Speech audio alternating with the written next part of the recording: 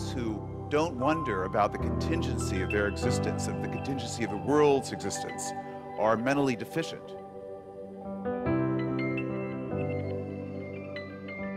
Why is there something rather than nothing at all? I mean, this is the super ultimate why question.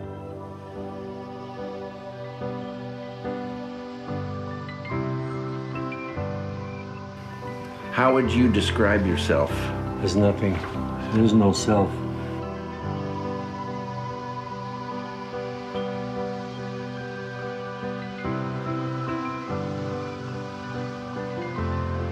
How would you like to be remembered? Doesn't matter.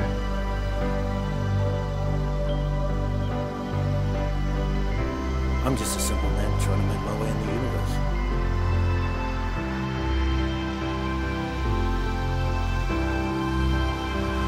What were your dreams as a child? Nightmares. No power in the verse can stop me. What's going on, guys? My name is El Dinero, and welcome to episode 122 of my world-famous podcast, The Midnight Hour. I have a great show lined up for you today, but before I get into that, I just want to say a huge thanks for the response on my 2019 episode. There were some lovely comments that just kind of gave me the energy to go and produce this episode that you're about to hear, and hopefully many more throughout the year. I didn't mean for that to rhyme, but sure. What can you do? Another thing that I wanted to say is that I've created a Spotify playlist containing songs used in this podcast, be it at the beginning or the end of each episode. It doesn't include every single song ever used because some of them aren't even on Spotify, and if you're confused about hearing certain songs and you're not sure which episode they were on, sometimes I use different songs on SoundCloud than I do on YouTube, so you might not even have heard some of them. Some of them are in episodes that have been permanently removed from the universe, so you probably never heard them. I also made a Spotify playlist containing a selection of songs from the albums I spoke about in my top 10 albums of my life episode, so I'll leave a link to both of those things in the description, and hopefully you can go check them out if you think that that's the type of thing that might float your boat. Also, if you want to suggest guests for the show, I feel like I have that kind of fire in my belly where I'd be happy to reach out to people I haven't spoken to before. Today's guest, for example, is someone who's never been on the show before, and I still think, despite that, it'll feel like a vintage Midnight Hour episode for all of you longtime listeners out there. If you are suggesting a guest, please keep the suggestions sensible. I do not have the capacity to get PewDiePie or John Lennon or anyone of that ilk, especially not John Lennon because he's dead. I don't know why I said him. All right. So today's guest is by far one of the most requested guests of all time. If you go to the comments section of episode 1, you'll actually see people requesting that I secure this guest. They are one of the greatest career mode YouTubers of all time, boasting over 200,000 subscribers, and one of the hardest working and most consistent content producers in the biz. We talk about everything in a typically meandering and tangent-filled Midnight Hour conversation, from YouTube to conspiracy theories, to the effect of social media on the brain, to what I did last Friday night. So, ladies and gentlemen, for the first time in Midnight Hour history, please welcome Docs. Welcome to the Midnight Hour, Docs. How does it feel to be here? Very, very pleased. Very, very long overdue, I must say. I've been waiting for this moment for years, and I can't wait to dive into all the topics we've got planned to discuss today. Same, yeah. Most importantly, I can go back to all fucking, 500 of your fans who message me and fucking tweet me, when is Docs coming on the Midnight Hour? I can be like, right now, bitches. So yeah, that's just me on 499 different accounts, actually, but, Yeah, well, that's true, but you gotta stay committed to these things, life goals and stuff like that. Absolutely. So, I guess the most important question to start with is, when is the next career mode? Mate. It should be at 4 p.m. UK time on a weekday, and then on the weekends it's 10 or 11 in the morning, the first one, and the second one's after the Premier League football. No, you misunderstood me. I mean, when are you starting a whole new career mode with specifically just the team that I want you to manage and signing the players that I want you to sign? Probably within a week, because I'm so desperate for your approval. So. Isn't it mad when people comment stuff like like every single video there'll be one guy who'll comment the same fucking thing, and like he will not be happy until you bring fucking Chiellini to Wigan, and like he just never ever gives up on that goal, and you're like, should I just fucking do it? Will it get him to stop? And like, what are his expectations for the player once he joins the club? Like, am I gonna win the Champions League immediately? I don't know. And then you sign him, and then he stops watching afterwards. Which normally happens. He goes That straight happens afterwards. a lot. Yeah, that was a waste of time. Do you have any idea whatsoever about like audience retention? Because I haven't done career mode in a very long time, but my memory of it is episode 1 absolutely bangs no matter what it is. Episode 2 does pretty well. Episode 3 is decent. Episode 4 is good, and then episode 5 is like, this is your reality for the rest of this is what it is. They're not all gonna be fucking 45,000 views like the first one. All right, this one is. You're at a solid 4,000, and this is how it will stay until you do episode 1 of the next one that comes after. That is pretty much exactly right on the money. That's how it is. Like, you get like an amazing amount of views on the first couple always, and then after like 5 or 6 episodes, you realise that your audience is actually going to be about 5,000 or 6,000 views, and you're going to get any more than that. Like, this is your life now for the rest of the series. So either make a new one or accept it. That's as far as it goes. I remember I had one series where it was I was like, I was the Everton one, and then I went to Monaco, and so when I went to Monaco, I made it like it was a new one, like here's episode 1 of Monaco, but it was actually a continuation.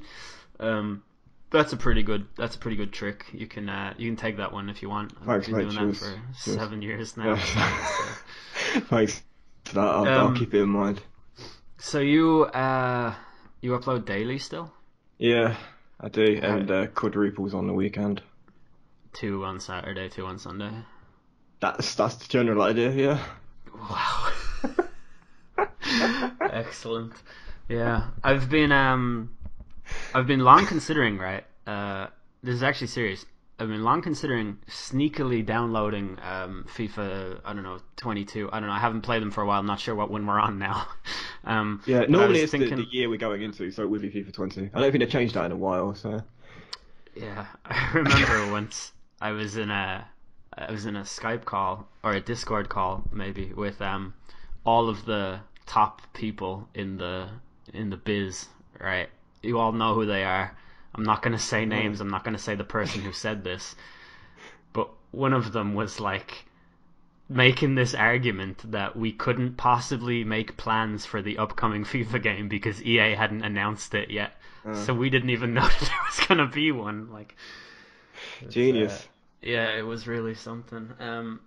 Yeah, no, but I was thinking about doing a fucking doing like a midnight series, you know, of like here's a career mode of a lower league fucking thing. It goes up at midnight every single night, or like 5 a.m. or something like that, so that like, you know, none of the people who pay attention to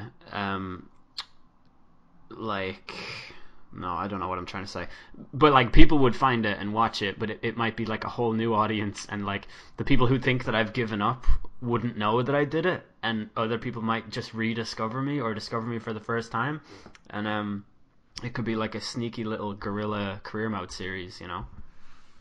Yeah, so long as you enjoy it. I mean, that's the most important thing, because the fact is you're not going to get that many views if you start at like 5 in the morning. But yeah, the enjoyment's the most important thing. As you can tell, I'm still thrilled at what I do, man. Like, I love it, and yeah, we both know I'm not going to enjoy it, so there's no fucking I haven't even fucking downloaded I hadn't even bought the last tree, I think it is now. Oh yeah.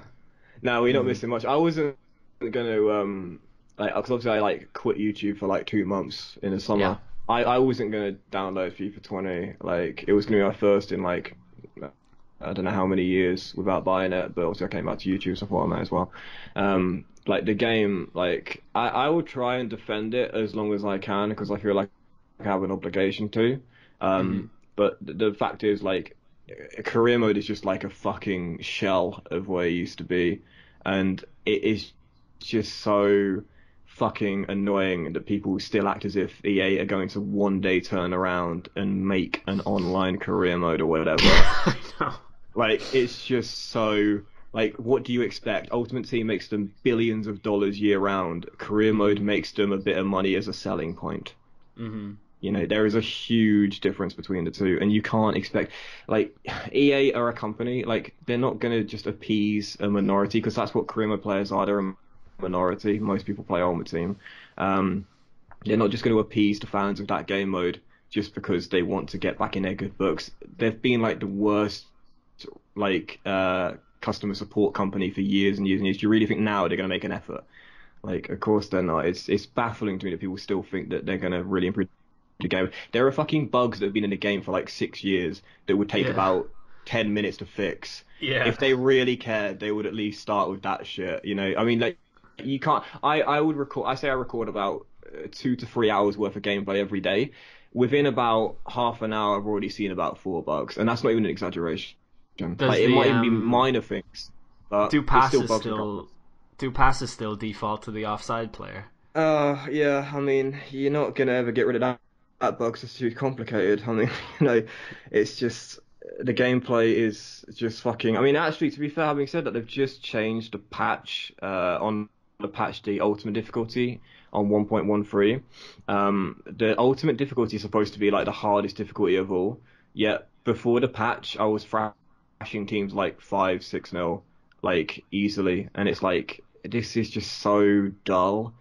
But since the patch, they have improved the AI quite significantly. But the thing that annoys me is, like, part of the way they've made it harder is by putting you at a disadvantage, and it's like, that shouldn't be how it should be in order to get you, you know, the incentive to be better. Like, not by fucking things up intentionally for you. Like, you know, your passes go like miles astray with your central midfielder, yet the AI are playing fucking 70-yard diagonal through balls with the goalkeeper.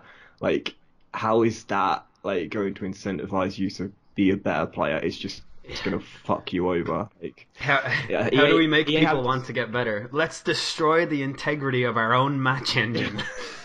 EA have this really annoying thing as well, where they go from one extreme to the other. Like, last year, like, crosses were just the most OP thing. You would score, and I'm not even exaggerating, half your crosses. You whip the ball in with a right back with 29 for his crossing stat, and it's literally like the fucking David Beckham-esque cross every time. Like, it's just the trajectory, the bend is like fucking Roberto Carlos in his prime. It goes right to your striker's header, and it's a goal 1 time out of 3. They go from that extreme then to the patch where they say, oh, we fixed crossing now, and now you can't score a single cross. It's like they go from one extreme to the other, and it's just so fucking annoying how they just can't understand that, like, the happy balance and the medium is what we should be, you know, what they should be aspiring to get for their game.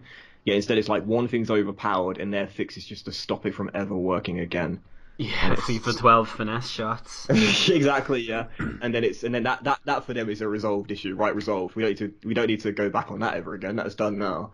It's just mad. Like, I think like FIFA 11 or FIFA 12 or something had like I don't know, 1,000 5-star skillers in it, and then FIFA 14 had like 17 5-star skillers, and it's like, wait, now hold on, because Anthony Stokes had 5-star skills in the last game, but fucking Cristiano Ronaldo only has 4 stars in this one. That's... The way they like give players like weak foot ratings and start skill moves are so arbitrary as well. And the thing that really pisses me off with the youth players, like, you'll get a striker with like 50 for finishing, but yet 70 for marking with a 1-star weak foot and 5-star skill moves, and it's just so trivial, and it's like, it totally breaks the fucking immersion.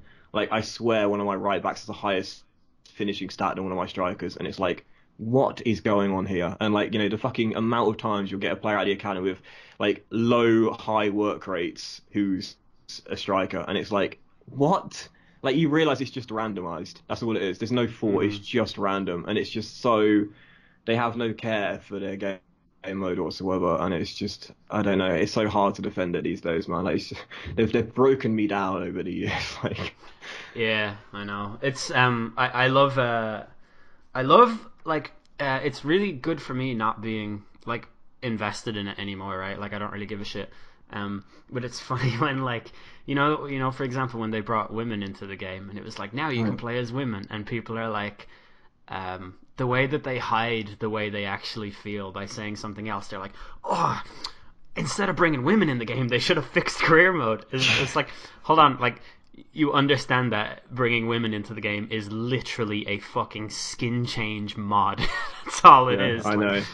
It probably took them like fucking 1 hour to get that together. People are like, oh, they could have fixed this ongoing issue that has been in the game since the dawn of its existence. They could have fixed that, but instead, women. It's like I think it's one or the other. It's like the EA technician or whatever, like the EA like not graphic, like the guy that codes the game or whatever is like Luke from Auto Glass Repairs. Well, I could fix all the issues in career mode, or I could add women, but I can only do one. Like they think that that's how it actually is. Like, why is he not fixing? Like, why is he not making a whole online career mode? Yet instead bringing women into the game. It's like it's not like he's just doing one or the other. Like, I don't know. It's weird how people still have this like obsession that like career mode is, you know, at one point gonna like explode into life once again, and they're gonna like make it the most amazing game mode ever. It's like, give it up, man. It's over. I accept it. Ultimate Team is the cash cow, and that's never gonna change from here on out. Like the only way it would ever change is if Ultimate Team stopped becoming profitable, and I can't see that happening anytime soon. So it's how it is. I was gonna like, why don't you play Ultimate Team more? Is it like you don't enjoy it, or you're just now found like fundamentally a career mode YouTuber, so it would basically constitute like a fucking, I don't know, like career change kind of thing if you were to do that? Or it's like a little from column A, a little from column B. Like for starters, I think Ultimate Team has just got too competitive. Like it's got to a point now where like it, because what people don't realize is that they might not have played Ultimate Team back at its foundations, but it first came in as a downloadable content, and it was a bit of a novelty game mode. Like you had your own virtual pro, like you could deck him out with bandanas and shit, and there was actually a time where like you could have special cards where like you could affect the gameplay, so like goal kicks would like balloon like 50 yards in the air or whatever. Like people forget Ultimate Team began as a bit of a novelty, you know, it was a bit of fun, and there was the collection book, if anyone remembers that, like you could like put cards in like a sticker book and stuff, and that to me was Ultimate Team was really fun. I loved that shit. I thought that was brilliant. It was like far out there. It was really, really bizarre but fun. It was more like it's really ironic how it's changed over the years. And yes, you will find out over the course of this podcast, I don't know the definition of irony, but which might be ironic itself. I don't how know. Ironic. Yeah, exactly. That might be ironic, or it might be satirical. I don't know. But yeah, like Ultimate Team started off as this like bit of a, not a joke, but like a kind of like arcade way of playing the game for a bit of fun. But now it's flipped completely, and now it's so serious, and they've just ballooned it with like want-to-watch cards and icons and legends and shit. And to me, it's got to a point now where I just don't enjoy playing it, because I'll play like a few games, and then I'll come up across some massive cunt that has clearly spent a shit ton on FIFA points to get his team, and every single goal he's shushing me down the camera, and it's like, mate, I just want to, like, do you know what I mean? Life is stressful enough. Let me just have a few fun games of FIFA without making up a sweat trying to grind out a point to secure safety in Division 4. Like, I don't want to be challenged like that. I just want to have fun with it. But also on the opposite side of the coin, my audience have got to a point now where like they just expect offline gaming, and I prefer playing online. I do. But there's a weird subsection of the career mode community who think anyone that plays Ultimate Team is like the devil, and like suddenly if you start playing Ultimate Team, you're contributing to the downfall of career mode, as if like EA are checking my YouTube channel to find out whether I'm still keeping the career mode audience afloat. Like they seem to think, they think like if I do some Ultimate Team videos, first of all they'll use the term sellout when they don't even know what the term sellout even means, and then they'll, you know, start saying stuff like, oh, you know, you're the reason why career mode is dying because you're not playing anymore. It's like, sorry, I'm not responsible for keeping career mode afloat, nor does my efforts have any kind of meaningful impact whatsoever. And it's just weird how like there's a portion of like career mode fans out there that like just hate Ultimate Team with such venom and passion that if you ever associate yourself with it, they will dislike all your videos and call you a twat on every single video you produce. So it's again, it's column A and column B, like partly because I don't enjoy the competitive nature of online gaming now, but also because again, like my audience seem to expect something from me, and if I go against that, I am basically as bad as Hitler, so I don't want to. I fucking hate the way like I used to get comments that were like fucking sign Bacali or sign this whatever, and then like I would try really hard, because I think myself and yourself had this sort of like alternative strategy with career modes where it was based mainly in realism and not as arcadey and stuff like that, and the fun was the journey and how you could hold it held some kind of real weight. Shout out to my Leicester fucking career mode that you all said was unrealistic, you bunch of fucking stupid cunts. But it's so hard to, like, I always felt like I would have to drive like in like one lane for the whole time, and then people would be like, I don't know, the people who like the more arcadey style of career mode would get louder and louder, and I try satisfy both parties by being like, okay, look, it's not realistic that we would sign this player, but it is realistic that, like, now that we've won the league 3 years in a row, that we might sign somebody other than Charles and Zogbia. You know, we might sign a decent, like, striker at this stage. And then people start, like, I used to get really annoyed at how you could never satisfy everyone, and then I go to fucking MGH's channel and he's fucking started an Arsenal career mode and he signed Ibrahimovic in the first fucking episode, and it's like, come on, man. How does this get... This is what everybody loves. But when I do, like, one fucking thing, it's like, you shouldn't have done this. You should have done this. Yeah, that is exactly how I feel like in the series I'm doing now, which I'm sure every single Midnight Hour listener is watching religiously. Like, there was a point where, like, we had, like goalkeeper, like, not crisis, but like we only had like 2 goalkeepers in our matchday squad in the Premier League. In our whole squad for a Premier League campaign, where we had a young goalkeeper in Dean Henderson and like a 17-year-old goalkeeper for the bench, and that's all we had in our side. And I was like, well, you know, realistically, a team would probably sign like a veteran backup, you know, like we've seen in real life happen quite a lot. So I thought, why don't I bring in, you know, someone like Joe Hart out of contract at the end of the summer? Because like all of our players are like fucking 19 years old, is like the average age in my squad now. So why don't I try and keep it realistic and sign that? And I signed like Hart just for veteran experience and a dressing room leader, as I call it. And suddenly you got people like going fucking crazy, like, you just wasted £4 million. Like, but it's not like, you know, it's like, yeah, I could spend £3 million and buy Mason Greenwood. Is that what you want? And then, like, you know, you do those sort of things, and then people start complaining it's unrealistic. It's like, well, what do you want from me? Like, do you want a realistic career mode where, like, you know, yeah, occasionally I will not spend my money on fucking 17-year-olds for a whole summer? Or do you want literally just Wonder Kid FC, where every player in the starting 11 is 19 or younger? Like, yeah. I don't understand what you want from me. And, like, it's just, yeah, because you can't, again, you're right there, you can't satisfy both parties, because it seems like whenever you do one thing, the other side shout louder, if that makes sense. Yeah, like, yeah. If you appease one group, they won't, you know, necessarily show their appreciation, but the group that weren't happy, the unrealistic brigade, might then start screaming louder at the fact you've just signed Mason Greenwood for 50 pence in a Mars bar.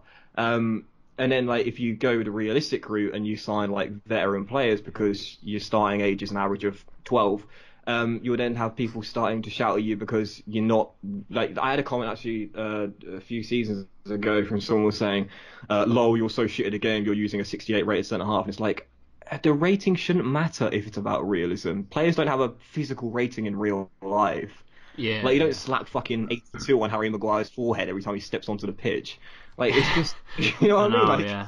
It's really, like, you can't, and that's the thing, like, I've learned over the years you can't please everyone. So with my current series now, I'm just doing whatever the fuck I feel like, basically, and I'm making it more old school in a sense that back in the old days, like you never got those you got them occasionally, but you didn't get as many comments as you did now. And I think that part of the reason why is because of the change of demographics in YouTube. And I know I bang on about this all the time, and anyone that's listened to me talk over the past few years, I think, here we go again. But, like, there are just so many kids that watch YouTube videos now, and, you know, it is very hard to explain to a younger viewer why you do the things you do in a career mode series when they know, well, you could sign Jadon Sancho for £10 million for a championship side.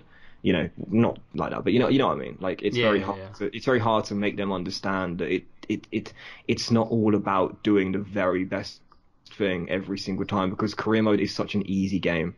Like, if you wanted to win the FA Cup with a League One side, you probably could. If you had the money, you could sign Neymar for Shrewsbury Town. Like, it's not realistic, and it's not that challenging, and it is very easy to, because there's no incentive to buy older players. Unlike in Football Manager, for example, older players bring something like experience and more traits and the possibility of being a backroom staff member or being a team leader in the dressing room. In career mode, there is no incentive for buying a player over the age of 28.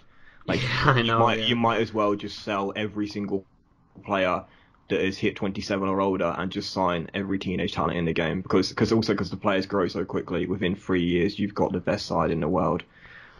It's mad the way as well. You know, like Harry Kane used to be a very underrated player in all games because people thought that he was a one-season wonder or just like an average player going through a purple patch or whatever.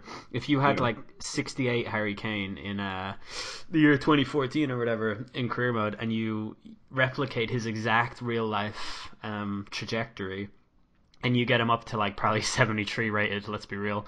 And then like, but he's scoring 30 goals a season reliably and whatever, like his value is still going to be like 1.2 million. Yeah, it's so fucking dumb. It's funny you said that because that's exactly what's happening in my series right now. So I've got a striker called Tony, and like he is now 28 years old, and he has just scored in 4 consecutive seasons, both in the Premier League and in the Serie A. He'll win 4 straight Golden Boots. He's got 4 straight seasons of 30 plus goals a season. It's the most unbelievable striker I've ever used. But the only way he's growing is because I'm training him. Like he's not growing any natural ratings, which means that he's gone from 80 to 85 all through training. If he had that kind of form in real life, he's like 91 overall. Yeah, but instead, playing for Barcelona.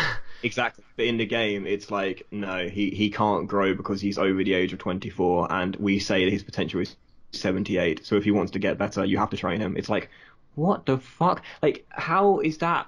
Like, I've always believed that potential is just so weird, like, because they've brought in the new dynamic potential for this year, but it clearly doesn't work. I'm like, shocked.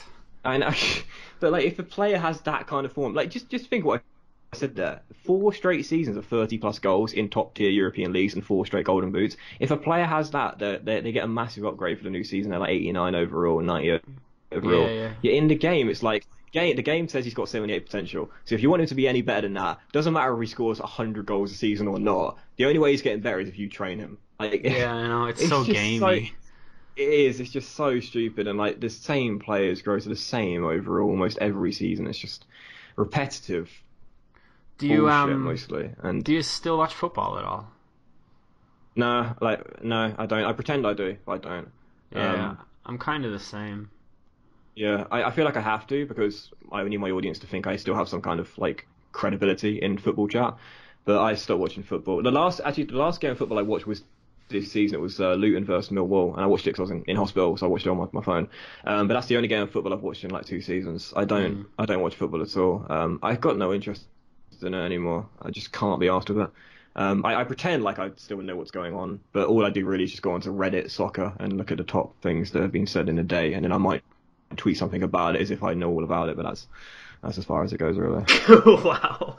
Yeah. Jeez. I watch it, in fairness. Like, I'll always have a game on the TV or whatever, but I'm not really that invested. But I'm mostly just playing Age of Empires or something, so I'm not really paying that much attention. I've set Match of the Day to record every episode for the last 2 seasons, and I haven't fucking watched a single one of them. Like, I don't know, but I do still see the goals and stuff. It's just, I guess, kind of like everything. It's in your fucking Instagram Discover feed, or it's on your Reddit timeline or something like that nowadays. Yeah. I will. I still follow our journalist for Millwall, and so I get the goal updates from him on Twitter. So I'll like every time we score. I say we, meaning Millwall. I don't even know if I can call myself a Millwall fan anymore because I haven't watched us play in about 3 seasons. But yeah, no, I don't actually like. I will go onto BBC Sport about 5 o'clock and I'll look and see who did what in the Premier League.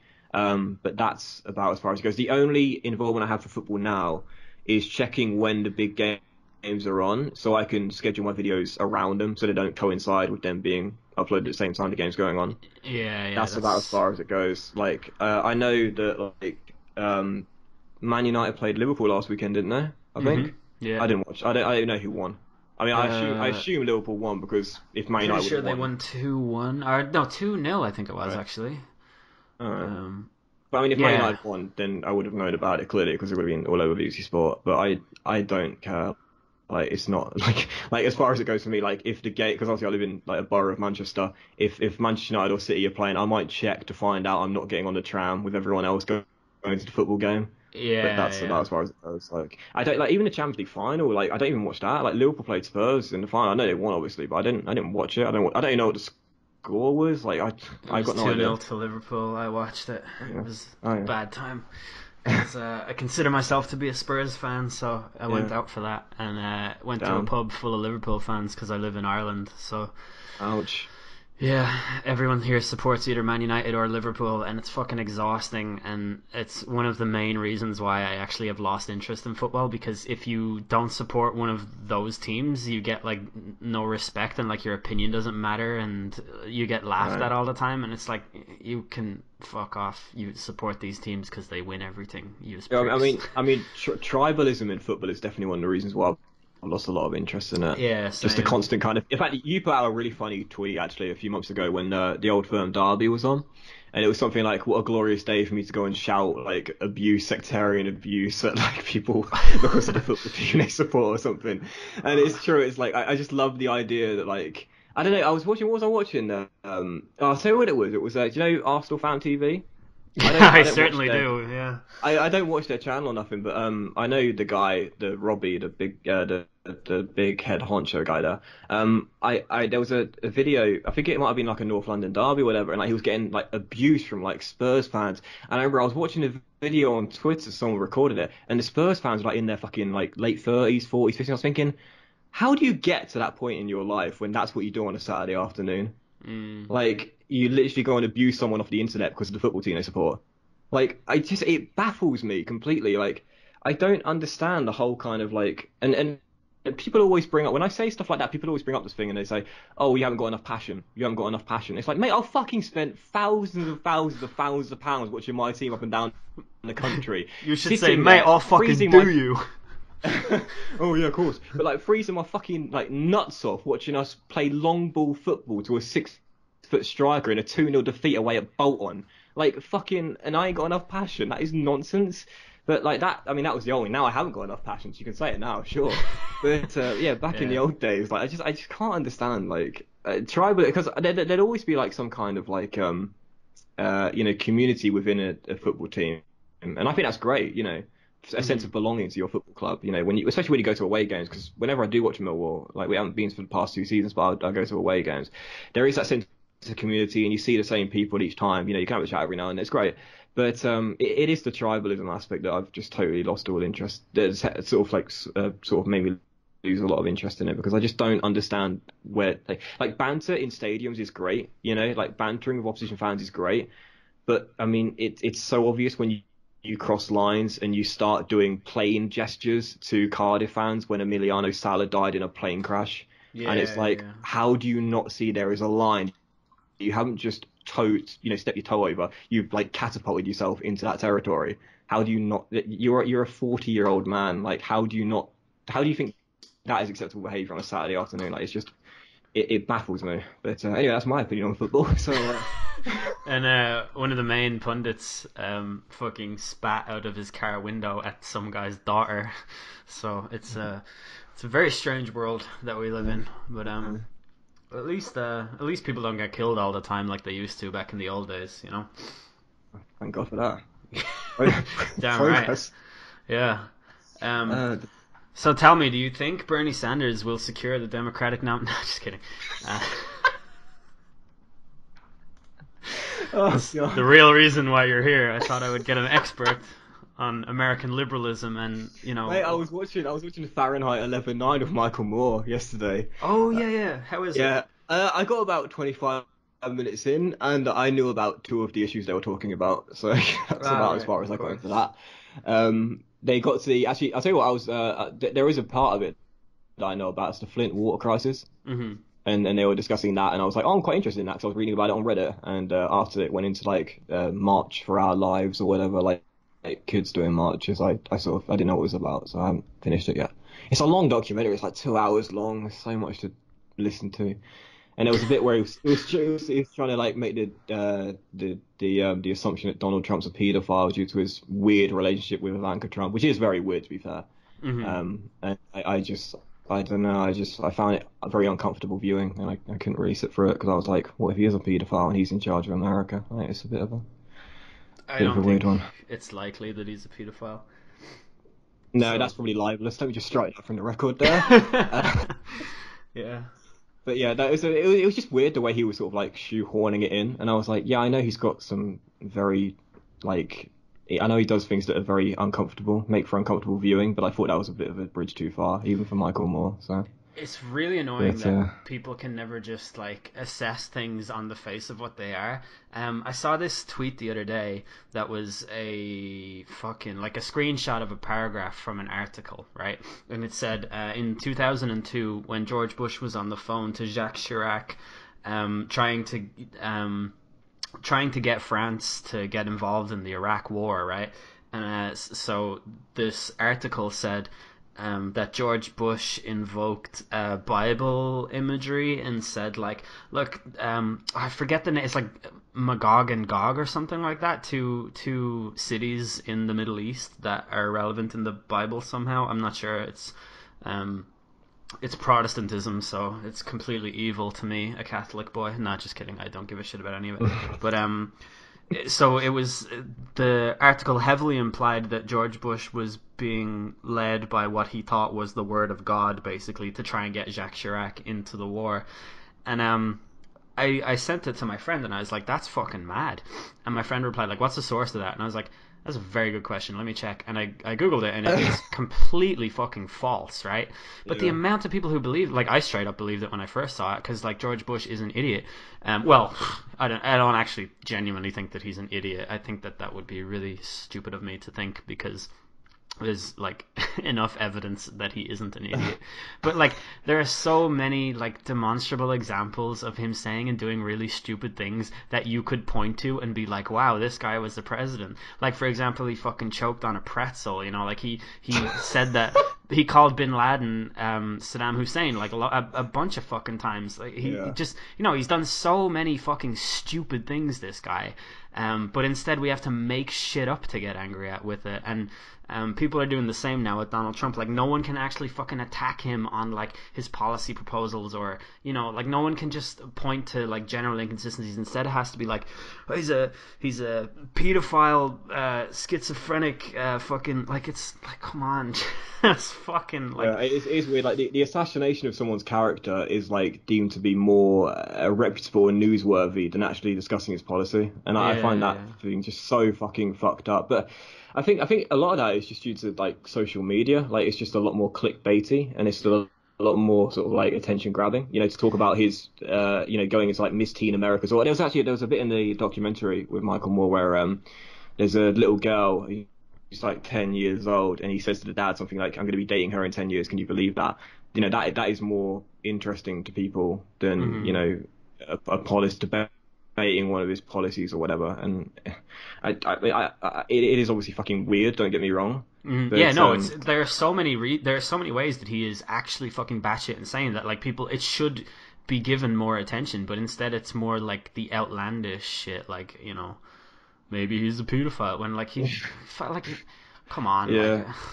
Like, it's just they were showing pictures with him and Ivanka and like his hand positions and whatnot, and it's just a bit like, you know, like holding her like by the waist or whatever. Yeah, seen that. Yeah. And it's just like you are going to a serious extreme there, you know, trying to, you know, manipulate people into believing that he might possibly be a paedophile in love with his own daughter sexually, and it's like, you don't have to go that far, and it's just a bit, I don't know, it just seems a bit forced, to be honest. It's also like it's a really weird pose, but like he doesn't do anything normal. Like, have you seen him drink that bottle of water that time? Like, he looked directly into the fucking eclipse. Like, there's nothing he can do with a like reasonable level of competency that's comparable to a normal human being. So like it doesn't shock me that he fucking put his hand on his daughter's leg or something, because he thought that's how you show affection, because he's reptilian and, you know, is shape-shifting lizard person. So it's a calm down, David Icke. I will never calm down, David Icke. I was in the pub the other night, and I go to the pub by myself sometimes, right? And you sounded so interested when I said I was in the pub the other night. It was just a weird segue from Donald Trump's reptilian shape Yeah, I know. Trust me, it's relevant. Okay. This I go to the pub on Fridays like by myself, and I really fucking enjoy it. Like a little bit of me time, and it's great. And I just feel like, I don't know, because I'm sure you can probably relate to this in some way, that like but when I come home from work in the evenings, I don't really know what to do, and so I just waste fucking time. And like, I could do productive things, but I'm so worn down from work that I don't want to put energy into anything. I just want to fucking sit here, like play my little fucking Age of Empires game, or like, you know, just basically like vegetate like a fucking zombie. Yeah. So I started going to the pub. Because that makes sense. I feel like I'm being very unproductive. I'm gonna go sit at a bar by myself and fucking drown myself in alcohol.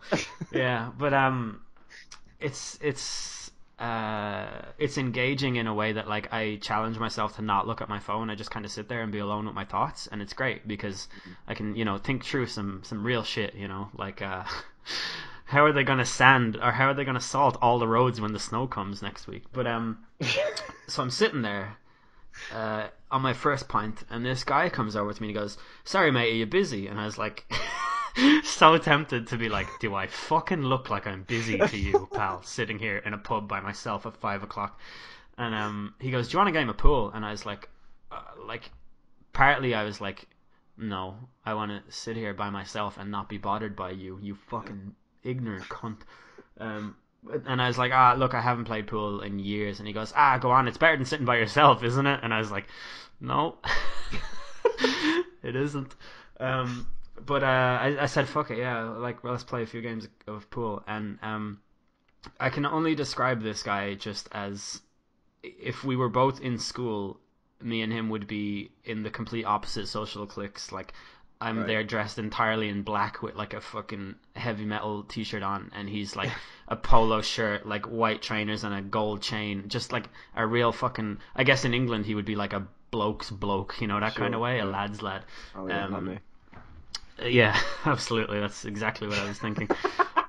Just, you know, a proper geezer, isn't it? So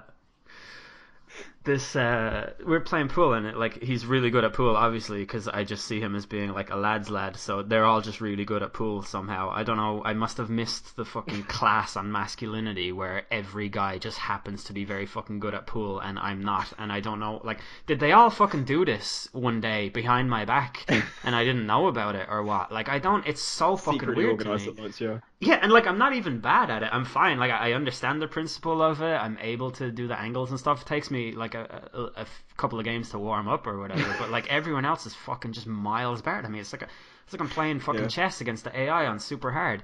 Yeah. And so this is a very long-winded story. I'm very sorry, but you have to understand how fucking weird this was for me. So and that's great. And then we're like, all right, we're done playing pool now. We've played 5. He won 3. I won 2.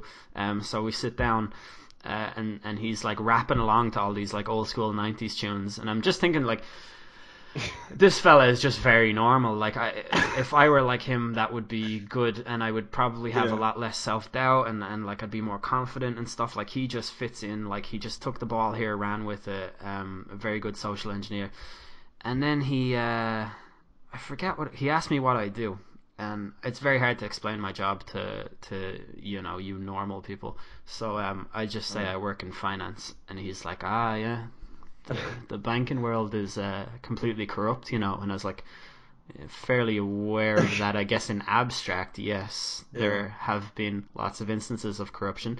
And he's like, no, but like, the government controls everything. You know what government means? Government means controlling your mind. That's what it means in Latin. That's why it's called that. Starts going through all of this stuff, and eventually I find out that he doesn't even think that planes hit the towers. He thinks it was holograms.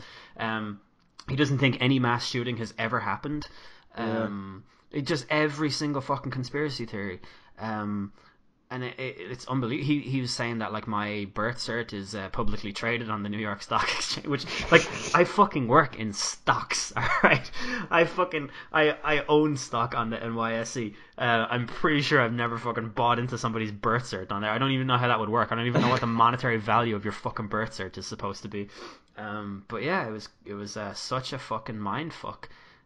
just a completely normal guy by every element of observation I had to hand, and then one conversation, and then bang, lizard people, and fucking so weird. Like I didn't know what to make of it. But I was very nice. If anyone is like, oh, you're such a snob, like, I was very nice to him.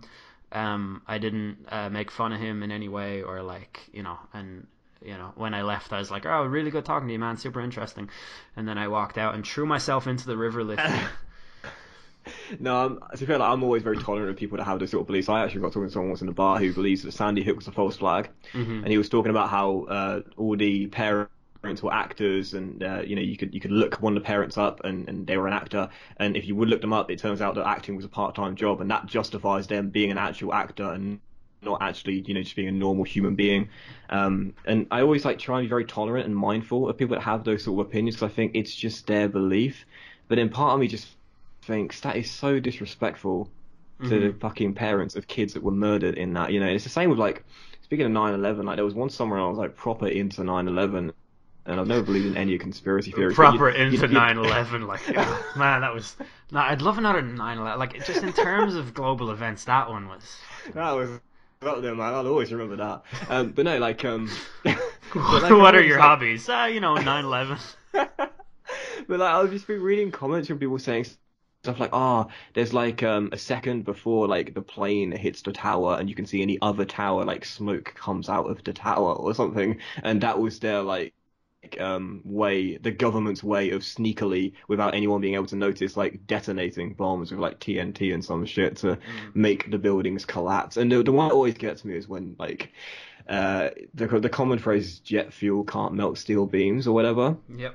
And the thing that always gets me is when I think, like, I don't know the science of it, so I can't dispute that theory. Maybe that's right, maybe that's wrong, I don't know. But a fucking plane has just been belted into a building. I think there's other factors at play than just jet fuel being poured on a steel beam. I don't think it's just one thing that caused the tower to collapse when a fucking plane was flown into it.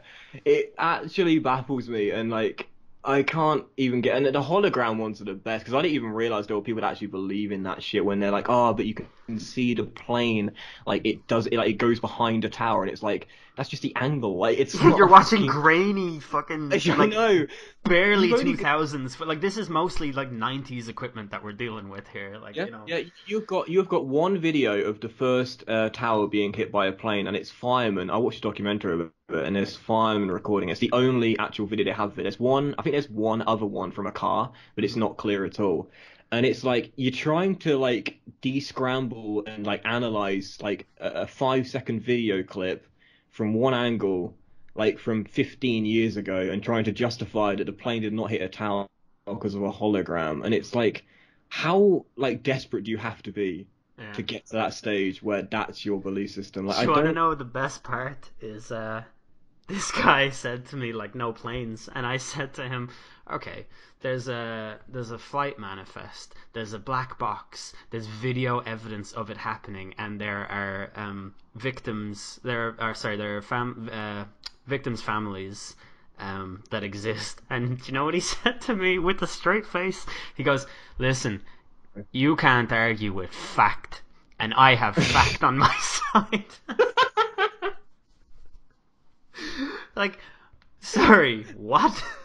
Fact is not a thing that you fucking say. Like, oh man. Fact on my side. I love that. I'll start using that from now on. But it is crazy, like the fucking conspiracy theories like that. Like no planes were used, and it's just like thousands of people watching planes fly through an air. Like, it's just like a plane crashes in like a field of Pennsylvania or whatever. It's not a plane. Like, it's not a real plane, mate. No planes were actually used on 9/11. It's like, how can you possibly dispute that? Nah, like, it's not going to hold up in court, is it? It's like, no planes were used in 9/11. Yeah, but there was a plane found in Pennsylvania. Nah, it was a hologram. Nah, it didn't actually exist. It's just like there's fucking hundreds of people jumping out of a building, like fucking from the 100th floor. People are watching this absolute travesty. Nah. I know, yeah. I don't think so. Nah. Like fucking hell. Like the false flag ones are always weird as well. Like when people say they're like trained actors and shit, and like no kids die and stuff, and it's like, sorry, this was a school. Do you think that school was set up for like decades, and not a single child went there that day? Like they just, I can't. Like again, the Sandy Hook conspiracy is just so fucking weird. Like people saying that these are trained actors and whatnot, and no children actually died. And I think, but you do realize it was a school before the shooting, right? Like there were children attending classes day after day. What, you think just one day, like everyone got a text saying, "Don't come in today. We're staging a fucking shooting, and by the way, keep your lips sealed because this is going to be fucking big." Like it's, I can't. Conspiracy theories are weird. Like I've always had this assumption. I say assumption, like belief that those that believe in conspiracy theories just want it to be more interesting than it actually is, and they want some kind of like, even if they don't believe it themselves, they have to try and fool themselves into believing it because they want to support their own worldview that the government is corrupt. And I just think it's just so like you have to take certain things at face value, and especially things like this. Yes, of course, like analyze them and like do your research and whatnot, but like when you're overwhelmed with a mountain of evidence, just looking at it and saying, yeah, but, and then like saying this, I looked up this person on Facebook and it turns out to do part-time acting. Maybe they're an actor. It's like there's a fucking stack of evidence right next door that proves that this actually happened. How can you dispute all of that? And I just love the fucking ignorance of someone just being like, nope, nope, nope, nope, nope. Like just constantly saying no. And like again with the 9/11 shit as well, like no planes were used. It was fucking holograms. So you have to understand how fucking batshit mental that is. Like there are fucking thousands of pieces of evidence to dispute the fact that there were actually planes used. And then there's just some guy just sitting in there like, no, well, I don't believe it. So there you go. It must require like you must have like serious confidence in your beliefs, like to be able to stand over it. Because like I'm very I don't think that like I'm perfectly empirical or whatever, but I always try and look at like what's the evidence, what do the statistics say. Like if I hear something, for example, like one thing I've been hearing a lot lately is that millennials and iGen, the new generation, Generation Y, is that what they're called? I've seen it shortened as iGen, but that they're having less sex than anybody. And so I was like, okay, I hear this all the time. It doesn't seem true because everything that I'm constantly told by the baby boomers and Generation X is that our generation is just drowning in depravity and stuff like that. And so I looked it up, and like there's lots and lots and lots of evidence out there. There are so many studies done, like hundreds of thousands of people have been polled. There are studies that have been done since the year like 1940 something, where they've asked a certain sample, like when did you have your first kiss, and the number has gotten, the age that they were has gotten higher and higher and higher each year, and this is something that they check like every single year, and it's like, so there's a lot of compelling evidence out there. And I looked it up and I was like, okay, I actually believe this now because it seems that way.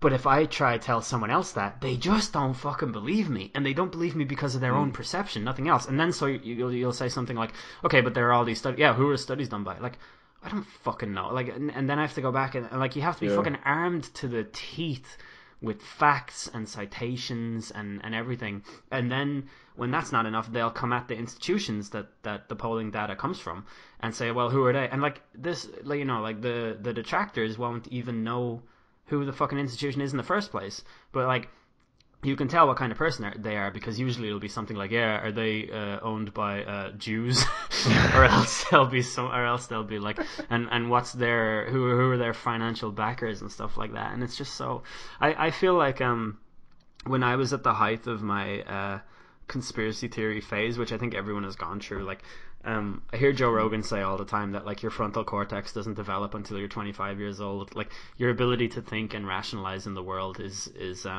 extremely different when you're 15 versus when you're 25, for example. And when I was like 15, 16, I definitely thought that 9/11 was staged because I had seen so many documentaries and stuff like that were saying it. But I hadn't seen anyone actually argue the opposite point ever. So I had never been exposed to information like that would be housed in the 9/11 Commission report or whatever. But I always thought, at least I think this now anyway, if I were to self-evaluate my person that I used to be, I just thought that I knew more about the world than everyone else around me.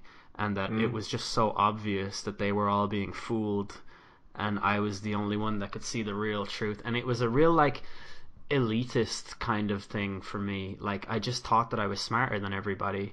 And I think if you think that and you never get humbled, or you're not able to be humbled, you'll just get worse and worse as time goes on, because I don't know, like, there are lots of studies that also show that if you believe in one conspiracy theory, you're far more likely to believe in more than one, you know what I mean? So like, eventually you go from being a 9/11 conspiracy theorist to maybe you don't believe the moon landings happened, and then you just stop believing in the moon, and then the earth is flat, and that's your life. Spirals. To be fair, I used to be like that as well when I was younger.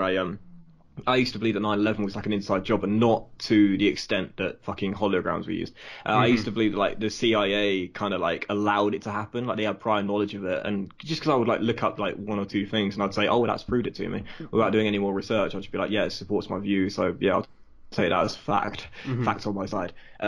But no, like, I would just think, you know, that's how it is. Like, the CIA like allowed it to happen, and the FBI allowed it to happen, and all this sort of shit. And I just think that's true, because I kind of want it to be true. And then, like I said, like I would go from that to thinking maybe the moon landing didn't happen because there's like a flag that's waving, and instead of like looking at the other side of the coin and saying why is the flag waving, I would say, well, the flag is waving, and there's supposed to be no wind on the moon or whatever. Yeah, that's the fucking stupidest yeah, one. like, It's explainable in 5 fucking seconds. I know. on Google. This is the point, though. This is the point, because I would just see that, and someone would say, yeah, well, there's supposed to be no fucking wind on the moon. So how do you explain that? I'd be like, oh yeah, good point. You're right. Okay, the moon landing didn't happen. Like, I wouldn't look at it from the other side of the coin and try and have like a balanced perspective. I just looked at it from one side that supported my own worldview, and that was good enough for me. That was satisfactory. Yeah. But as the years have gone by, like I said, I have begun to sort of become more objective and just look at the facts and look at the figures, look at the arguments from both sides, and decide what I think is right from there on out. Bit of a weird segue, but I think one of the things that really helped me with sort of being, I think what you said there, being humbled, was like a really great example. It's like going away from conspiracy theories a bit. I used to believe that I was like not the smartest man in the world, obviously, not even the smartest man in my house, yeah, sometimes.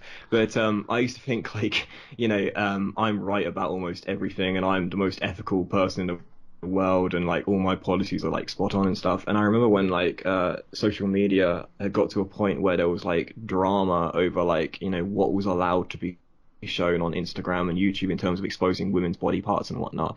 Going back quite a few years ago now, and I was like, this is fucking bullshit. Like, how are we allowing like apps like Instagram and Twitter and like fucking YouTube, like having like, you know, fucking like kids watching are like 6-7 years old, seeing like nowadays, like YouTube, like you go on YouTube and it doesn't take you long to find like a lingerie try on haul or something. And it's like, I can't believe that these videos are allowed on YouTube. And I'm not saying there's anything wrong with a woman wanting to celebrate her body or anything like that. I'm just saying like it's pretty fucking clear that like it's an easy way for like a 6-7 year old to search these things up. And it's the same with like Instagram. Like, it doesn't take that long to find an influencer that exposes themselves quite a bit, if you will. And this is a few years ago now, when there was quite a lot of debate as to whether it should be allowed, and I was so sure that at some point Instagram and YouTube and Twitter and whatnot, they're all gonna like say, okay, it's gone too far now. Like, there are kids that are, again, as young as 6 years old, like, because Twitter allows porn videos on their site. And it's just that blew my fucking mind when I discovered that for the first time, and I had a very fun evening after that. You don't even have to have an account either. You can it'll come up when you're in private browsing, say sensitive media. Yeah, and you just click view. Yeah, I know, and it literally baffled me, because I was like, do you know how easy it is for like a because kids are on technology younger than ever before, and I don't think that's a bad thing. I think it's a good thing. But they're introduced technology over before. It is so fucking easy for like a 6-year-old child to navigate Twitter and get to a porn account and like watch some fucking pure BDSM hardcore porn. And I was like so sure, like, again, we're going back like a few years ago now, that like Twitter and all the major social media apps are going to be like, okay, this is gone too far now. We've got to take a stand. We've got to do something about this, because kids are getting hold of this sort of shit, and it's way too inappropriate for their age group. But it's never happened. And I remember thinking at some point, like, you know, because I remember tweeting about it and saying like, you know, the kids are on these apps, man, like, this isn't right. Like, you could have like a 6-year-old boy watching fucking hardcore, like, femdom, gay, anal rape porn. Like, this shouldn't be happening. And like, Pretty it vanilla just, stuff, but yeah, I take yeah, it. for me anyway, yeah. That's Thursday night stuff. But like, I just kept thinking, like, surely at some point something's gonna happen, and it never did. And that really humbled me, because I was like, I'm right here. Like, I'm right. Like, those apps are gonna do something about it, and they never did. And like, you go on, like I said, you go on Twitter, and it takes you about 30 seconds to search something search a weird fetish or kink that you have, and I've got enough of them. And you're literally on an account within like 30 seconds viewing like Jordan whatever you're Peterson deepfakes. It's just mad. And again, that really humbled me. It sort of made me go from like this whole kind of like, again, elitist perspective where I am right and this is ethical and you know, this is unethical and this needs to be taken down and shit, to still being on the sites. And it made me think maybe I'm not actually right about everything, you know, because I used to think I was right about literally every single thing, but actually I might possibly be wrong about this. And you need those experiences in life, those humbling experiences where you sort of kick to the curb a little bit, sometimes a little bit too hard, but to make you realize that you're not actually a fucking god. Like, you don't actually know everything there is to know about the world, you know? Yeah, it was the same for me that I watched the first Zeitgeist movie, and I just thought I thought that it was the most legit thing that I'd ever seen in my entire life. I thought that America were gonna invade Venezuela the same way they did Iraq and Afghanistan. I thought that they were gonna move towards a one world government. Like, I thought all of these things, and it's crazy. Like, I'm so glad that I, you know, managed to crawl my way out of that. I was very young at the time, in fairness. But it's another thing. Like, you know how remember that fucking thing, the Covington High School shit? Do you remember that happening? Elaborate. It was like these kids from a Catholic school were at the Washington Monument or something, and there was a whole bunch of other people there. Like, there was different protests that were going on and stuff. And eventually what happened was there was this Native American guy with a drum, and he was banging it while in the face of this like 17-year-old boy. Yeah. And at first glance, the media were like, wow, this kid is such a little shit. Look at him showing no respect to this war vet or whatever. And then, like, as the story kept on unfolding, more and more videos were released, and it turned out that like the kid was pretty much entirely fucking innocent, and he was like facing up against this like older guy who was like super intimidating, like up in his face, and there was all of these other things going on as well in the background. Like, there were all these different like ethnic groups shouting stuff at each other, and it would have been like such a stressful situation for this kid, and then he gets fucking pilloried on social media. He actually just successfully sued CNN, but I always see these cases and I'm like, okay, this is like a child. Like, even when I first saw it, I thought that the kid was being a little shit, but at no point was I like, all right, get the nukes. It's time. I was like, he's a kid. Like, kids do fucking really stupid things. But anyway, one of the kids in his class got rejected from Harvard because it was discovered that like he said the N-word in like a group chat on WhatsApp or something like that, and I don't remember what the context of it was. He didn't explicitly call someone the N-word, but he like set up a scenario in his, like, he was like making a joke, like a play-by-play joke, and in the joke somebody within the joke said the N-word. I'm pretty sure that's what the context of it was. But so anyway, his application got rescinded or whatever. He had been accepted for Harvard, and then now he was being rejected. And all the people in the comments were, this is like a 17-year-old kid, and all the people in the comments, like on Reddit, like everywhere, were just like, oh look, it doesn't matter if he said this when he was 14 or 15. That word is too far. Once you say that, like, it's whatever. Like, there's no way he's redeemable, like all of this shit. And it's like, I'm really fucking glad that none of the stuff that I said on the internet when I was 13 is like etched into infinity anywhere, and that the servers back then, like fucking Java chat, like all MySpace and all that all that stuff is gone, because like, holy shit, did I say some fucking awful stuff. And like, I'm not saying that I was going around like shouting racist abuse at minorities. I didn't do anything like that, but like, I would do that kind of thing where you make scenarios where like, oh, what if someone says the N-word in the joke, is it then like that sort of thing. But it's really I don't know how I fucking started talking about this, was it because about like being humbled and stuff. I think we're actually making it worse for people to learn their lessons now, because it's far more likely that this kid who has probably grown less racist over time, like most people do. There's lots of studies that show that too, like that the younger you are, the more racist you are, because you have a familiarity bias and like a hardwired, like genetically programmed familiarity bias and stuff like that. But like now that he's been shunned from society for making what he will always stubbornly maintain was a joke or whatever, like there's no fucking way, like, and he'll never even be redeemable for the people who like have such an issue with it, you know. And now he's been kind of in a way like screwed out of his, you know, potentially Ivy League education or whatever, and it's just going to create a more bitter person and a more divided society. And it's just so much harder for him to ever be humbled now by this, and he won't be humbled. He'll only ever have false humility, you know. It's kind of like, I think the whole kind of like cancel culture is just one of the weirdest shits. Like, I just don't get it. Like, we go so harsh on people, and we sometimes like dehumanize them in certain ways. Especially like influencers are great for that. Like we would like dehumanize an influencer because they've got like 2 million subscribers on YouTube or whatever. Yeah.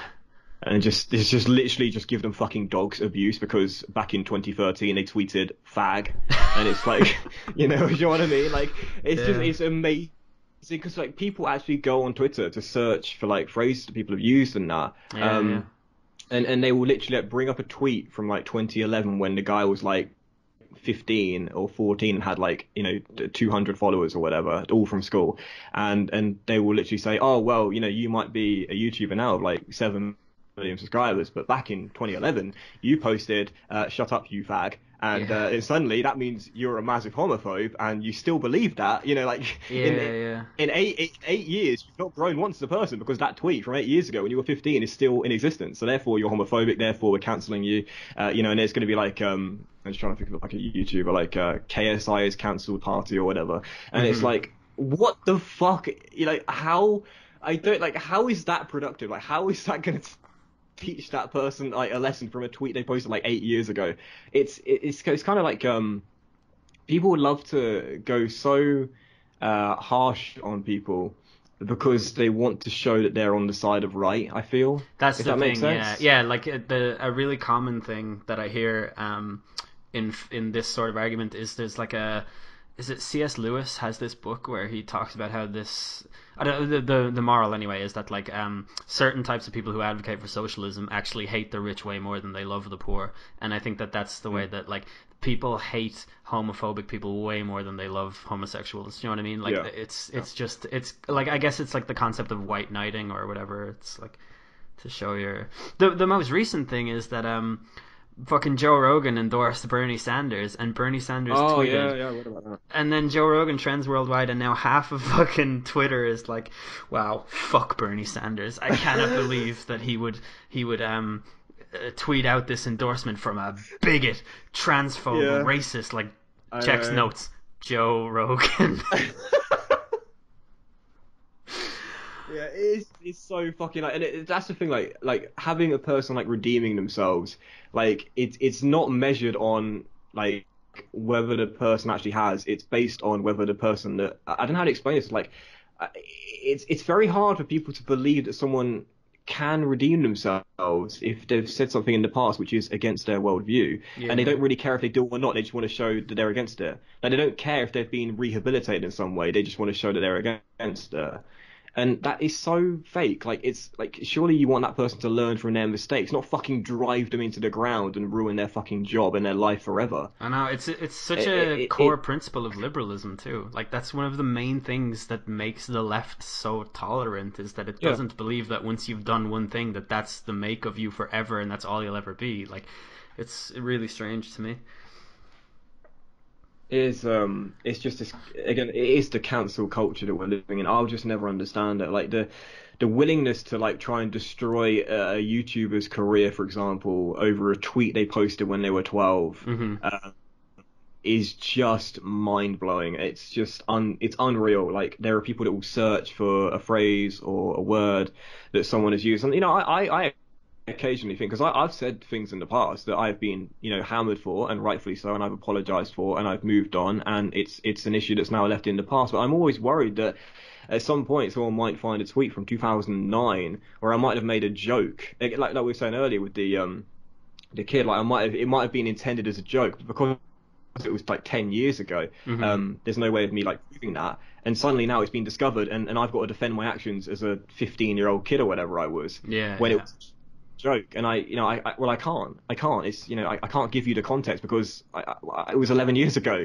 Sorry, my brain wasn't finished being made at the time. So like, I wasn't fully developed. I'm very sorry, but and you'll be pleased to know I don't really believe that. Like, I don't know what you're expecting from me to say. Like, it is just that, because like I think the one that always common for me is that I don't really watch much YouTube nowadays. To be honest, but the community that I'm most involved in is like vloggers and beauty gurus, and you will know about this because there was a huge scandal, the Tati Westbrook and James Charles. Oh hell yeah, I was fucking all over that. And I remember thinking to myself, like, this is a grown woman, right? Tati Westbrook. I don't know how old she is, but she's a grown woman. She's like in her 30s, I'm pretty sure. Yeah, she's in her 30s. And James Charles is a kid, right? Mm-hmm. And now I'm not going to try and defend the guy, because there are certain parts of his personality that are really off-putting. I'll fucking defend him. He got absolutely fucking destroyed for fucking nothing. Yeah, I remember thinking, like, there are certain things that, like, he might have said, like, at a dinner party, like, he was talking about how the waiter was cute and he'd like to have sex with him. It was like, he's like 18 years old at this point. And he also hooked up with that waiter later on, so it doesn't even feel later like... on. I was like... I couldn't, it was mind-blowing to me. This kid was like, and you go onto, like, Social Blade, which is the worst website of all time, by the way, and like you'd see his like real-time subscribers dropping. It's like, James Charles is over, James Charles is cancelled, he's like losing like 2 million subscribers in like 2 days, and all the celebrities unfollowed him, like Ariana Grande, Rihanna, like all he built that portfolio, like he spent so long and had so much like commitment and like was actually just genuinely worth all of that following, and then it just goes just like that, and he's never gotten back to that either in terms of his like social influence. Like I'm sure his numbers have recovered and that he's doing incredibly well for himself, and that like this doesn't, but like Kylie Jenner isn't gonna refollow him now. No, of course not. But like you go from like this kid that's 18 years old and you're expecting him to like be this mature 40-year-old man. Yeah. Like, and you're expecting this guy to not ever put a foot wrong. Yeah. And the second he slips up, people are on it like shit. Like that's it. Like, and that's what I feel like influencers have that fear of. Not me, because obviously I'm not famous or anything, but like they're always living in fear of like they make one slip up or one tweet gets discovered from like 7 years ago when they were like 10, and suddenly like that's it, their career is over. You know, and it's unbelievable that like this whole kind of culture of, again, the cancel culture, if you will, is able to dictate someone's whole life over tweets from like 7-8 years ago when they weren't even an adult. And they also don't take into context that like the world, like the context of those words has even changed, right? Like in 2011 it was okay to say faggot. Like, yeah.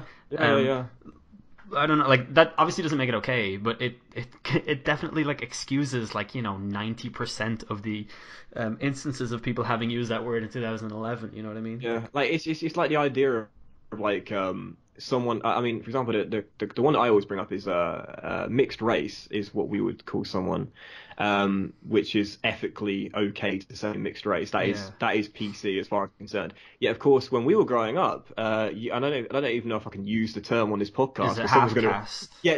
Someone's gonna recall me saying that and say, "Oh, Dobbs just said half-caste." In Ireland, I would say about 90% of people in Ireland still use that term because. Oh really? Yeah. Well, like we've I only learned on fucking off-topic forum like 2 years ago that's fucking terrible. Do you know what I mean? Yeah. Like and like I'll admit this too. Like this is like full on the cognitive bias that exists in this kind of space, right?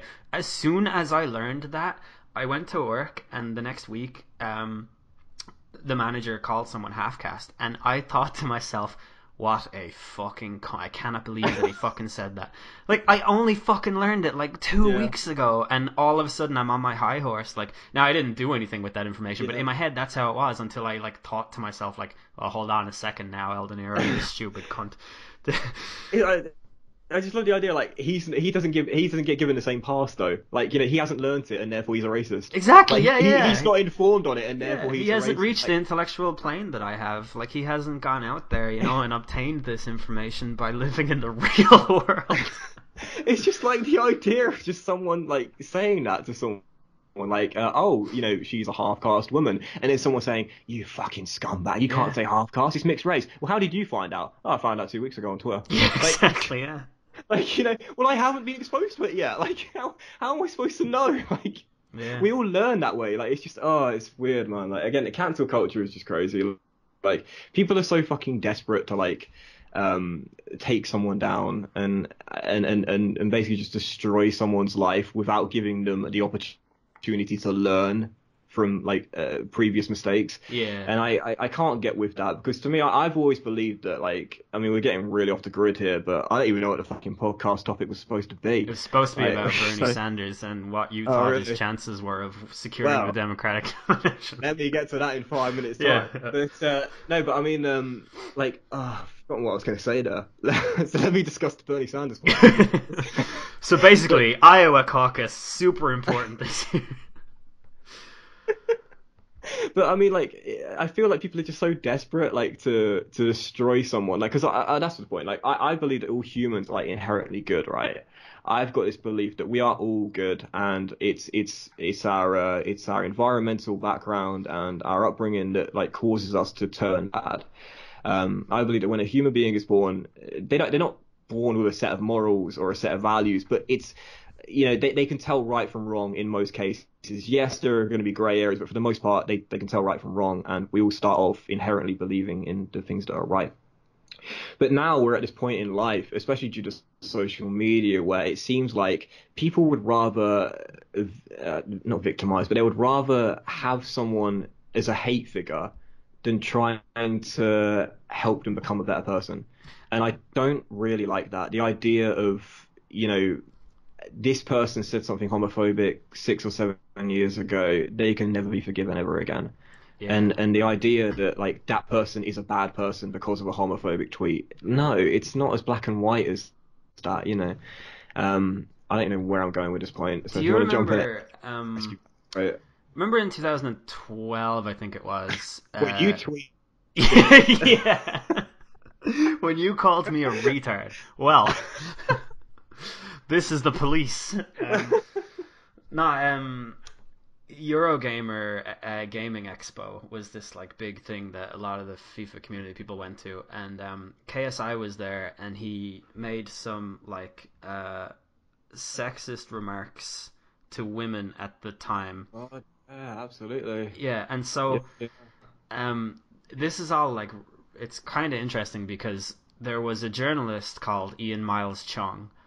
I think he went by the name Still Grey or something. He worked for Gameranx at the time, and he was like spearheading this fuck KSI movement. This guy's a piece of shit and all. And I kind of knew KSI. Like, I would say he probably doesn't know who I am, but I met him a bunch of times. Like, hung out with him then. At the expo, and I was given the full context for who he was, and like, this guy there was basically two like superstars at the Eurogamer Expo. There was Tom Syndicate and there was KSI, and all the companies that were there, all the networkers, all the marketing companies, everybody was hanging around KSI and Syndicate, and KSI was basically treated like a fucking god there. Like, everywhere he went, everyone knew his name, like, and that includes like, there's a fucking like Samsung stand there, and the girls at the Samsung stand are primed to be like, oh hey KSI, come check out this product or whatever. Like, everyone's trying to show something to him. And so he's talking to those, like, the showgirls or whatever the fuck they are, those girls that are just basically paid to look really nice while they walk around. And he said like some lewd things to them, like, oh, can I fucking motorboat your tits, or like stuff like that. Oh yeah. But like, so in the context of that whole weekend, he kind of more or less had a license to do that. Like, I'm not saying that it's right, and like I would have a very hard time like standing over this, in a I don't think that this is good kind of way. And if you were to come at me with like a lot of things about KSI's character, I'm not really sure where I draw the line between like this is shocking and it's done very well for his career. Like, does he mean it? Like, is this damaging, negative, or whatever? But this shit with the like got taken so fucking far out of context, and Ian Miles Chung was like, all right, crucify this guy, fuck him. And then like several years passed, and now Ian Miles Chung is like an alt-right adjacent anti-political correctness guy who would like look back at that time and be like, well, everyone was being completely out of line here. KSI can fuck whoever he wants in the streets. I don't even care if he has consent or not. You know what I mean? But back then he was like super fucking super like the PC police, and it's, I don't know, it's so funny to me. But I remember at the time just being so pissed off at Ian Miles Chung for like trying to white knight the whole situation. And then there was this other guy, I forget his name, it was Matt something, who made a video. He was like a reasonably popular like gaming journalist, I guess. He had a YouTube channel. I really can't fucking remember the guy's name, but he made a video. It was like 8 minutes long, where he just tried to destroy KSI in it, and all he did was just express disgust at him. Like, he didn't bring any like facts, or like he didn't even point to the implications of KSI's behavior, and it was all just, it was so blatantly obvious that they just weren't really happy with the fact that this guy was popular because he might not be a good influence on people. But no one was able to articulate that point. They were all just like, fuck this guy, he tried to rape a girl, or like just completely out of context. And yeah, it was a bad time. The FIFA community used to be a fucking sewer, to be honest with you. Like, it's well, not much has changed, but I mean no, I mean like the community, like I don't really like get that involved in it, to be honest. But I do feel like there was when you go back to that time, I do feel like there was more of a unification sort of feel to it. Like everyone kind of like stuck up for each other and whatnot, and it was more supportive than it was compared to now. Yeah, that's true. But I do remember that kind of scandal, because the thing that I remember most is seeing the video, and the girl is there, and she's quite a buxom girl, if you will. And the KSI says, can I motorboat you? And she gives permission and whatnot. And then like it just gets blown so far out of proportion. Yeah. And I just remember thinking like to myself, like this is a non-story. Why are they trying to make something out of it? Yeah. Like why is this like the story of discussion? Why is this the topic of discussion? Not how amazing it is that the gaming community on YouTube is growing so goddamn quick that, or that a gamer got to motorboat a girl. It's just great. Like, it's just really, really strange. Like, and again, I think it does come from that kind of like the thing that's always strange to me is how like people expect to be able to like give an objective opinion on it when they'll never be in the same sort of situation and have the same sort of reference point. Like that guy, I've already forgotten his name, Ian Miles Chung or whatever. I think, hold on, let me just real quickly make sure that I'm talking about the same fucking guy. I almost certainly am. Just Ian Miles Chung, still Grey. Yeah, that's the guy. Yeah. Like I like, with all due respect to the guy, like I don't like know who he is, but like obviously I'm sure his lifestyle and KSI's lifestyle, they're not comparable. Like there's very little comparison between the two. Like you can't, there's very little not comparison. There's very little similarity between the two lifestyles. There's probably different age groups as well, because KSI at that age was what, 18, 19? Yeah, very young. He's still technically a kid, really. Mm-hmm. And you're sitting there as if to say like, this is absolutely absurd behavior, and no right-minded person would do this and all that sort of shit. And it's like, the lifestyle that he's living, he's being regarded as like some fucking, like you said earlier, like some kind of fucking god. Mm-hmm. Like the event is set up for him to basically have free reign to do what he wants, Yeah. And you're trying to act as if like he should have this kind of like standpoint where he goes in there like acting all humble and shit, like even though he's been given free reign to act out of character and act very exaggerated. Yeah, like and his whole character is based upon. It's his brand, exactly. Yeah. Exactly. Like like KSI is not a kind of like sit down and chat kind of YouTuber. Yeah, like he's a fucking KSI is not Syndicate. Like they're two completely different. Like that's the. It's just weird that like his sort of MO, if you will, is him being exaggerated and very, very sort of loud and very, just acting out, if you will. There's an event set up for him to do those exact things, which people watch him for, and you're expecting him to walk around with a straight face, being like, "Oh, cool, that girl's got nice 36 double D tits. I'm just gonna sit there, I'm not gonna do anything." Like, yeah, do you know what I mean? Like, he's just gonna interview the girl on, whether he thinks that fucking Joe Biden should be the next president or whatever. Like, it's not his character. He's not. Do you know what I mean? He's not like a fucking political columnist. He's a fucking gaming YouTuber that's known for being far out. Like, I don't know. What did you make of the whole like transition to boxing shit? Like, it's interesting you point that out, because I was having a discussion with a friend of mine a couple of weeks ago about this, and we were both had different contrasting opinions. But I think that, as far as I'm concerned, sport is entertainment and business. It is not just purely who is the best anymore, and that's just how it is. There are certain people that will still have like a hardcore following of boxing, and I can see why they would be disappointed in the way that it's sort of been set up and how big the crowds are. But you think about how many casual viewers watch that and bought for that on pay-per-view compared to how many people would watch. Like, I don't know who the heavyweight champion of the world is, but I know KSI beat Logan Paul in a boxing match. Mm-hmm. Like, for the casual viewer, it's more entertaining for me to watch. I didn't watch it because, again, I don't watch KSI or Logan Paul, but let's just say hypothetically I did, because most people do watch one of the two.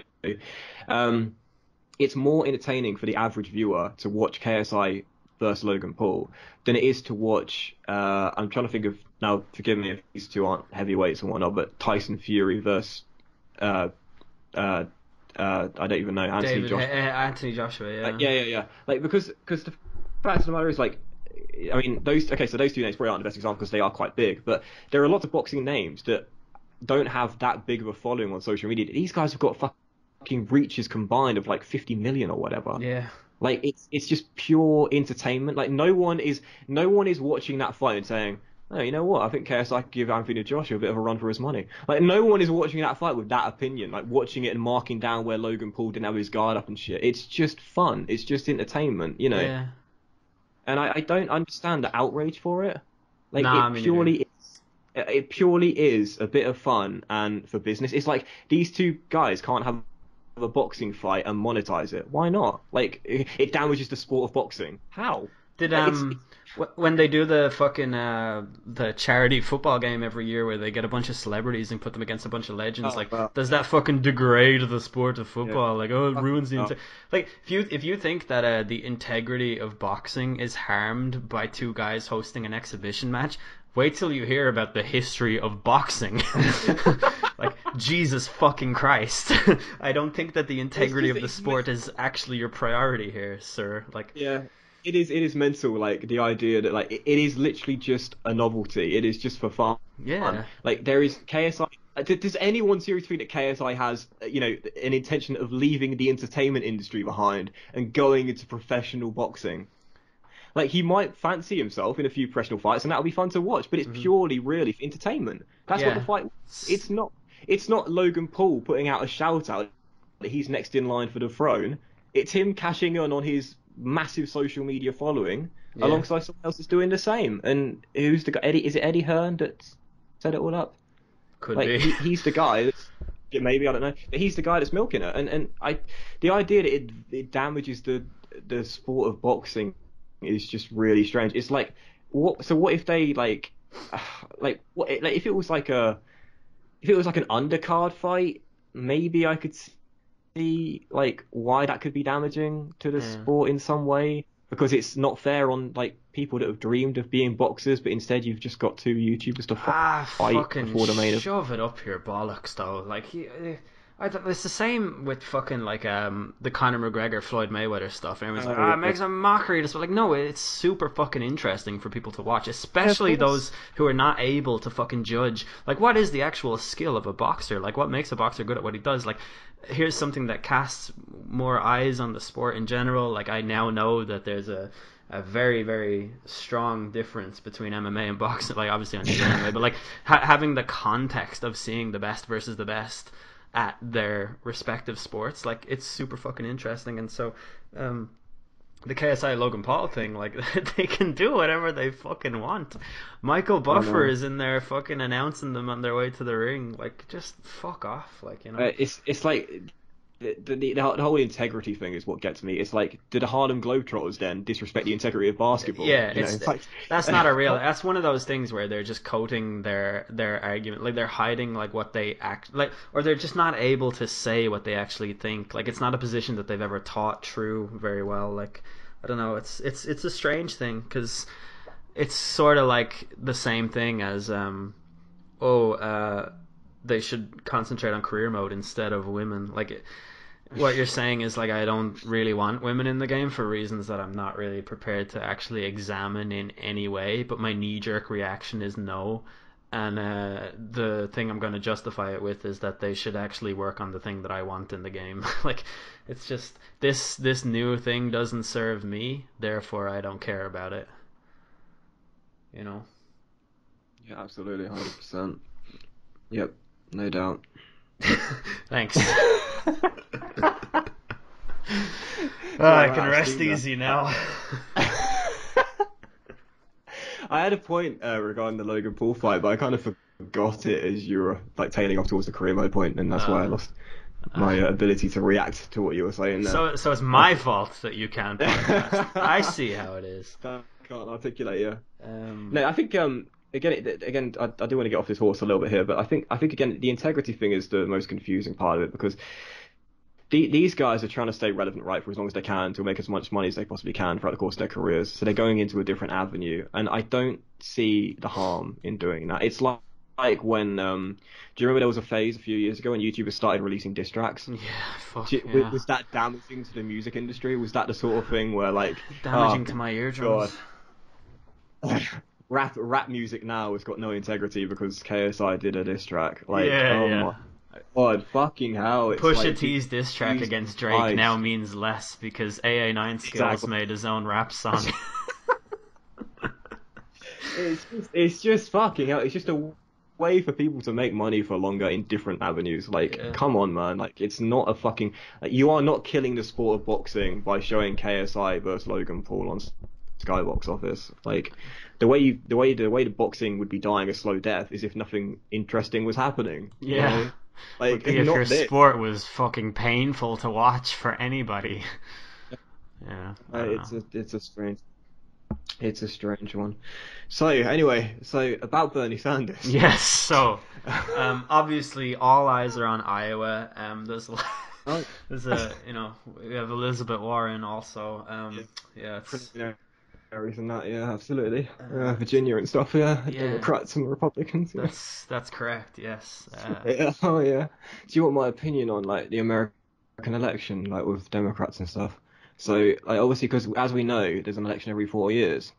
So 4 years ago there was an election in 2016, and Donald Trump won. So now there is an election this year, and there's a lot of talk on who's going to be a Democratic leader. Now, a lot of people think it's going to be Bernie Sanders. Now, if you just give me 30 seconds to Google the other nominees... Well, slow down. A lot of what you said is wrong. There is no Donald Trump. That's a hologram.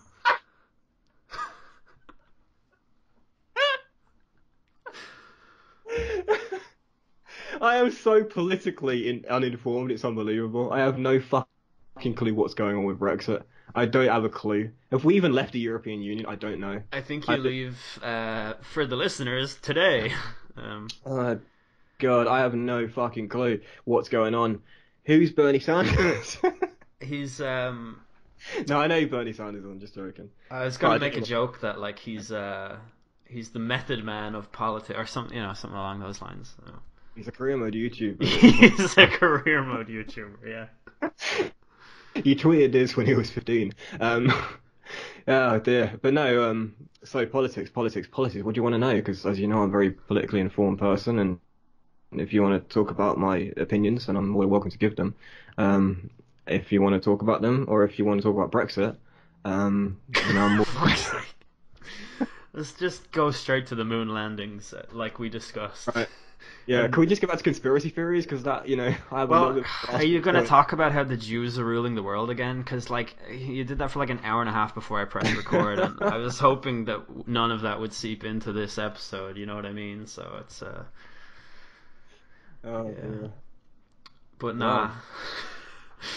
I don't know. I listen to a lot of Twitch debates between political YouTubers, like not like analysts or commentators, like just fucking straight up like alt-right versus like socialist type debates, and they just give me endless entertainment, and It's it's classic because it's like an illness that I have, to be honest. yeah. It's slowly Oh killing me. dear. I love the idea of like having like someone that's alt left and then someone that's like, alt left. Is that a thing? No, Like someone not that's like really. mega left, like full on left, and then someone that's like alt right, like putting them together in a room and expecting the other one to say, "Actually, you make a good point now." Like, Yeah, but it's so stupid because like there are so 'Cause you many have that in, things like where they'll actually agree. Like most people on the alt right oppose things like American exceptionalism or fucking they don't want to be involved in any wars. That's like a big one. They like I don't know. There's like a weird point where their opinions can align on things, and it's even the same with like feminists and men's rights activists, like the incels, right? The red pill people. Everything that they have to say about like what's terrible for men in society are things that like a very large chunk of feminists would actually agree with. It's just that the framing of it tends to be completely different. Like they kind of actually do ultimately want the same thing. Well, generally speaking, obviously a lot of the people who say they're men's rights activists are actually misogynists, but I don't know. It would be really good if people could actually talk about things and not be completely fucking buried in just this weird type of hostile division. But that's just one man's opinion, you know. yeah. You lost me on incel. What's an incel? Well, you know Microsoft Excel.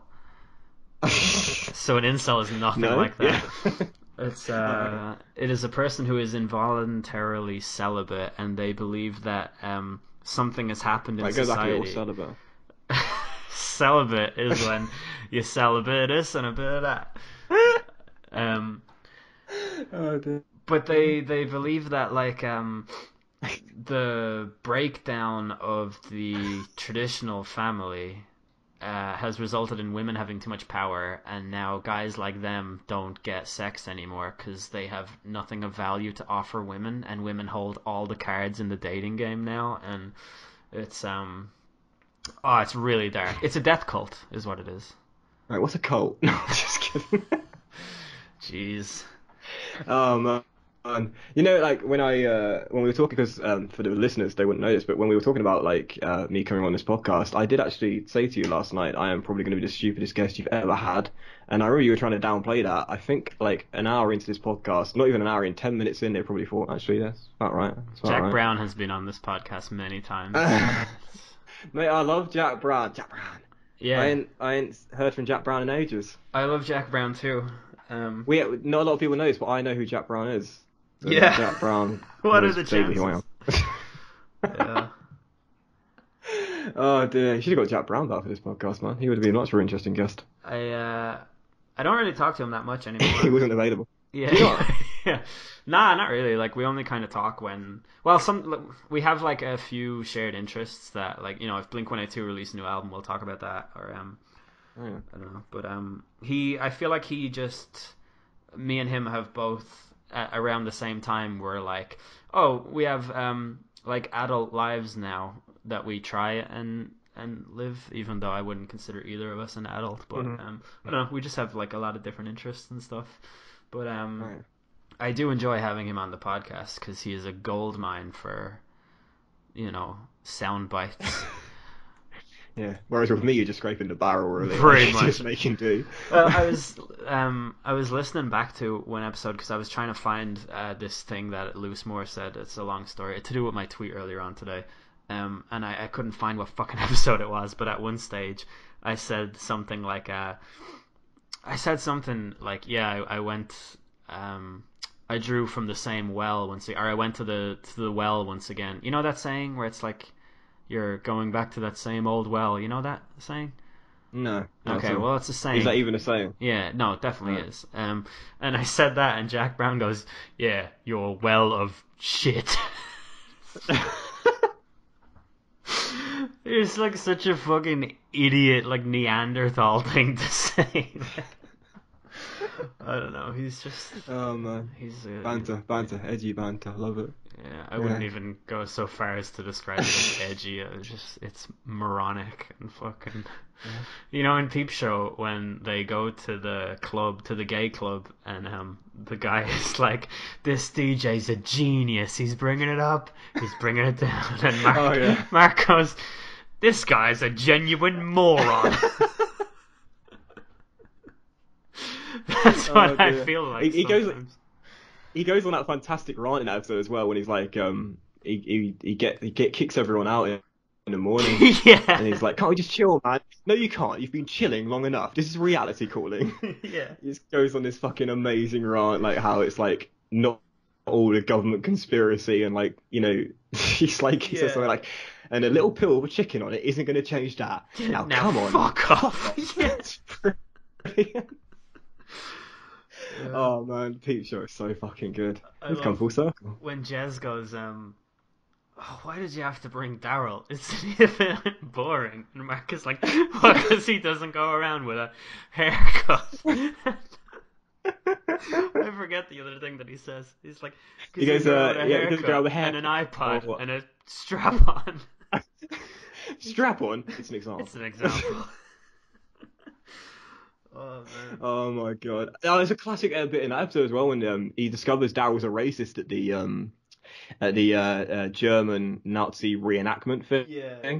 And Daryl goes something like, "All we're saying is we want a racially pure Europe." And then there's like a customer there or whatever, and Mark's like, and then Daryl goes, "I'm in character." And he's like, "Oh right, yeah, Germany for the Germans and that stuff." And in the next scene he goes like, "All we're saying is rights for the whites." And Mark's like, Is this real now?" He's trying to work out whether it's actual real. It's brilliant. Oh man.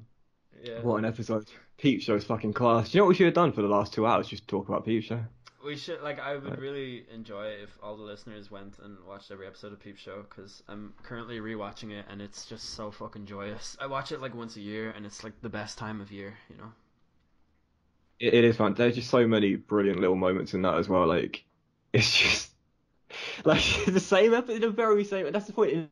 The same as there's so many brilliant memorable bits, like when Mark's trying to like figure out whether what Daryl was saying was racist to Jez, and he's saying, "I might pop down to the and Jez like, "No mate, what about the," and I'm not even gonna say the word, but like the PAKI shop, they've always got that what box on in there. It's just like, what the hell are you talking about? And he goes, and Mark's like, that's not on I really. suppose if you say those sort of things. Yeah, if you say those sort of things, you're a racist, aren't you? And Jez like, well, yeah, and I suppose you don't think there's a global Jewish conspiracy in control of the world. Yeah. Oh god.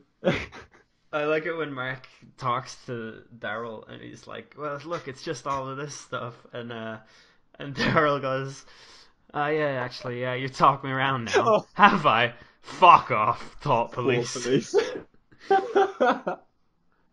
Oh god, Hans in that episode as well. We said that earlier when he's like, "Oh what? Now because we're working, it's not all right for me to smoke a bit of crack." Yes, Hans, exactly. I saw this tweet yesterday that was like, what is a joke in a film or TV show that you think about all the time but none of your friends do? And I have two. One of them is from Peep Show when they're recording for when Hans goes, "What we need to do, right, is create a powerful sense of dread." But after that, what I said earlier, where the guy goes, "Right, there's 15 minutes to go. I'm just gonna pop out for a cigarette if that's all right." And Hans is like, "Well, if you're leaving now, don't fucking think about coming back." I think about it literally so every single day. I think about him saying that and how fucking hilarious it is. But like none of my friends ever find it funny. Like I can never recall it successfully so that they all laugh at it. Like it's so fucking annoying. Yeah, Hans is brilliant. He's got so many fucking brilliant one-liners. There's a bit when he meets Mark in a pub and they're talking about sabotaging Jez and Nancy's wedding because it's a sham. Yeah. And Mark goes to Hans, he goes, "So, Super Hans, what have you been up to?" And Hans goes, "Oh, it's, long weekend." Staring into the mirror. And Mark goes, "All right, soul searching, right? Cocaine, Mark, cocaine." It's just I know, yeah. Mary's been sectioned. Fucking hell, who's next? What the fuck's a washing machine doing in a pub? Oh, I need a pint. I am not co-managing a pub called the Swan and Peter. Yeah. Well, that's a deal breaker for me. No, it was Free the Pedos. Oh, that's it. Oh dear. How about a compromise? The Swan and Peter. Oh, we should move off Peep Show. It's too much.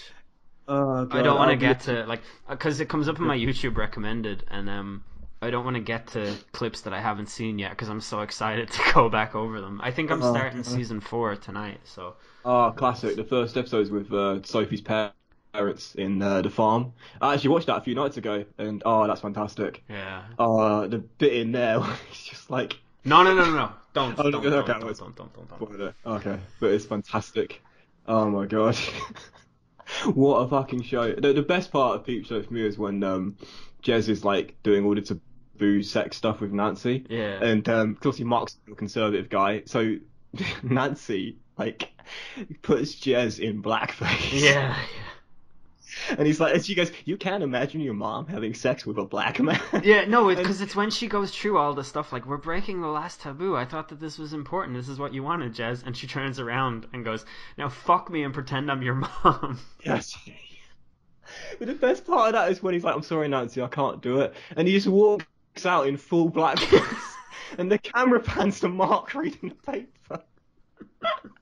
And he just looks at Jess and just shakes his head and walks off. I know. I can't get over how good that show is, man. Like, it's just, there are just so many bits in that are just brilliant. And the fucking the bit I told you, that's my favourite bit. The bit I told you earlier with the sorry, I should say before we came on air, we spent about half an hour remembering Peep Show quotes. My favourite bit is the bit where Mark's talking to Sophie about his dream job of being a history walk guy, and he thinks Sophie's going to tell him to turn it down. So he says, "No, I think you should do it. When our child is born, I don't want him to look at the face of a man who's hated himself and his life for 40 years. And Mark just goes, "Must ring dad." Yeah. There's this... I was, you know the movie Forgetting Sarah Marshall? Oh, I know what you're going to say about bits in that movie, because you told me this years ago about bits in that movie which are funny but no one else finds funny, and you're going to say about you'd say it. Yeah, it's like, I can't, like, nobody fucking understands why this is so funny, and like, I don't think that I necessarily do either, but it's just, it's such a, like, there are like things about the worlds that you create when you're writing scripts or whatever that just get added in as like this extra layer for people who watch hard enough or watch close enough or whatever.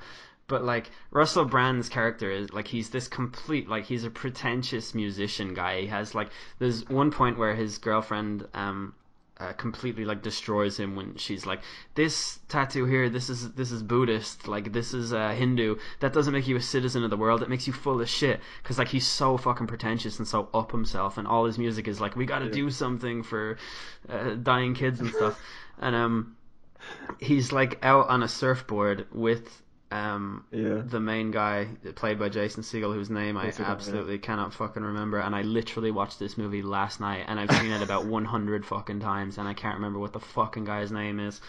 But yeah, like Aldous Snow is on his surfboard and Jason Segel is on his, and Jason Segel finds out that Aldous Snow was fucking his girlfriend for like a year before she even broke up with him, and he's like so angry, but he's also just a very nice guy, so he just starts like using his hand to throw water on Russell Brand because they're in the ocean, and Russell Brand's response is like, "Ah, come on, what about the code of the ocean?"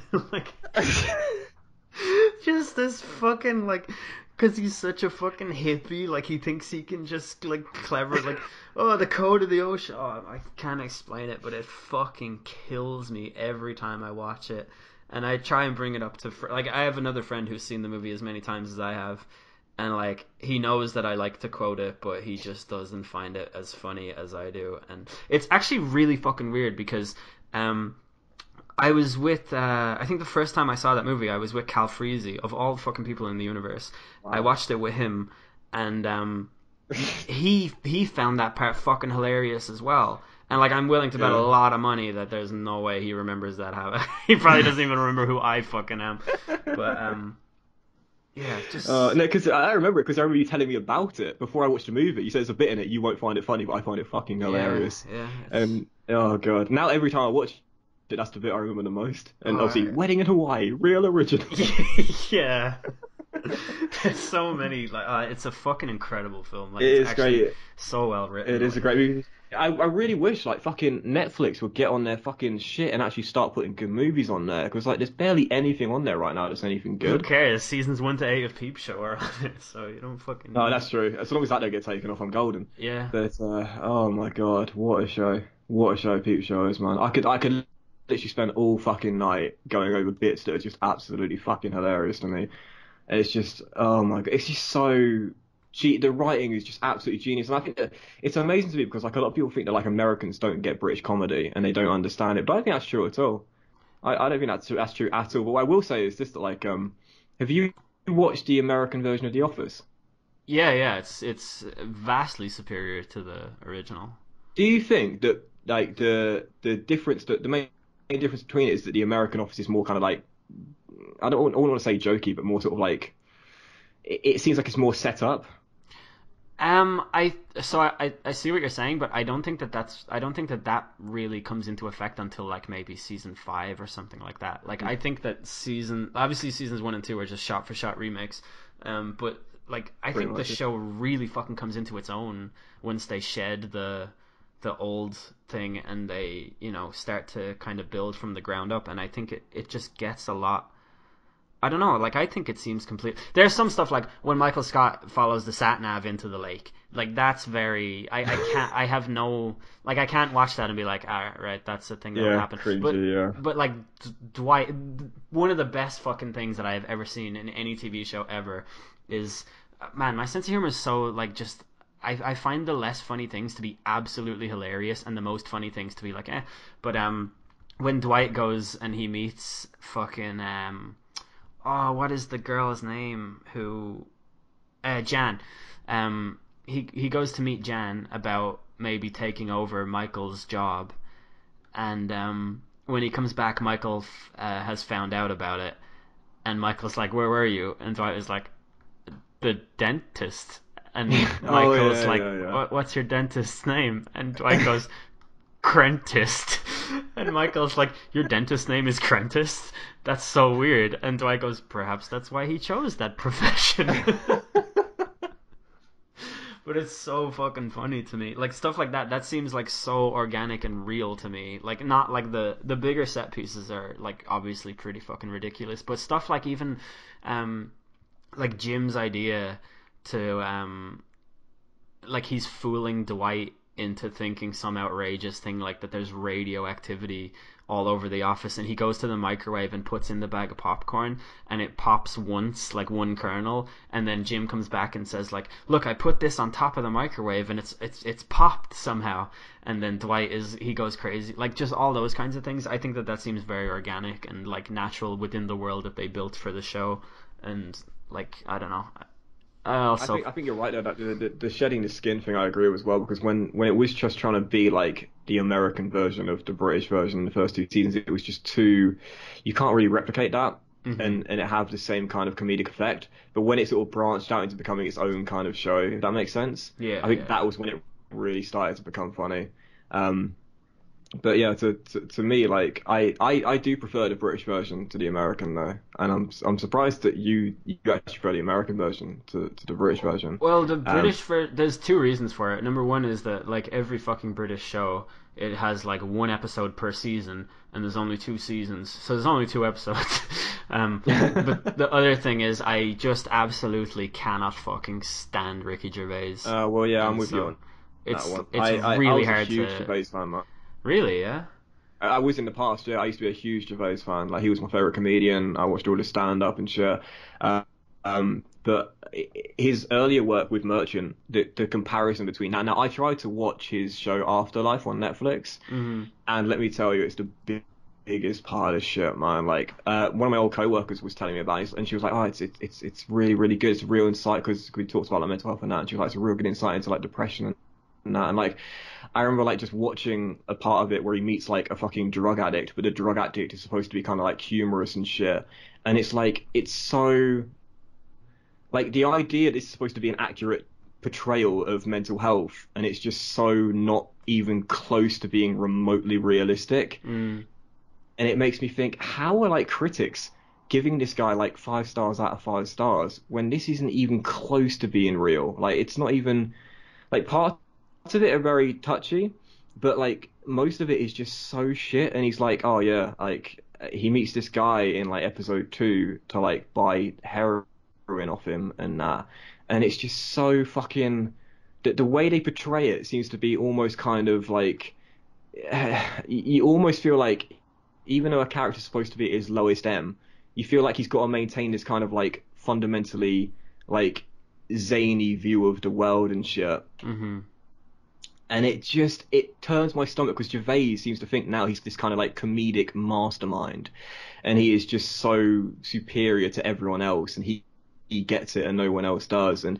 it literally, you go back and watch an episode of Extras or The Office, and you realize that Gervais is just like a fucking puppet in it. And like, without Merchant, he is nothing. His new work is just so shit. He seems to compared have his like old stuff. disowned Merchant as well. Like, in It's weird.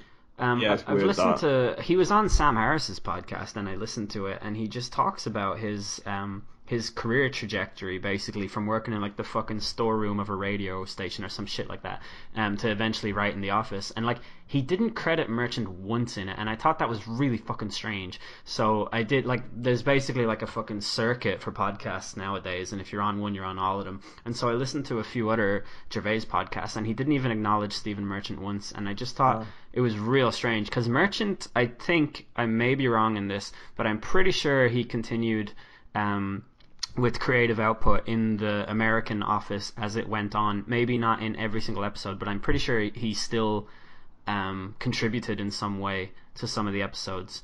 But I don't know, like, I think I don't really know enough about it, to be honest. I do think that some of the old Gervais skits are sensational, like the Liam Neeson one. That's classic, and the Ian McKellen one too, and the Patrick Stewart one and all that. Oh, brilliant. But I just can't fucking stand the man. I just think he is like, are you offended? I don't care if you're offended. But like, you do, because you spend all fucking day telling us that you don't care, that you're offended. So you obviously care, you fucking cunt. And the other thing is that, did you know that he doesn't believe in God? Oh wow, really? That's a revelation to me. Oh no my way God. Is he atheist. Oh my God, I would never have guessed. I would never have guessed. His militant atheism is like so apparent even like 20 years ago. If you listen to the XFM podcast and the way they fucking like bash any kind of like organized religion, and it's like he's so desperate to like smash any kind of like person that believes in it. And it's just like, mate, give it a fucking rest. Like, seriously, because he continues it now on Twitter, and it's like, I don't have a problem with atheism. I consider myself to be agnostic atheist, but it's just the whole kind of approach of like, you believe in God, you have every right to believe in God, but I have every right to believe that you're a fucking retard, and all that sort of shit. It's like, yeah, you do, but you don't need to fucking say it. Like, do you know what I mean? Wait. Just... Are you offended? Has he offended you? It's... Because he doesn't care if he's... Oh, man, I can't stand those things. Well, I did quite like his ironic Golden Globe speech as well, when he was talking about how celebrities should not be using their award speech as a platform to discuss politics and whatnot.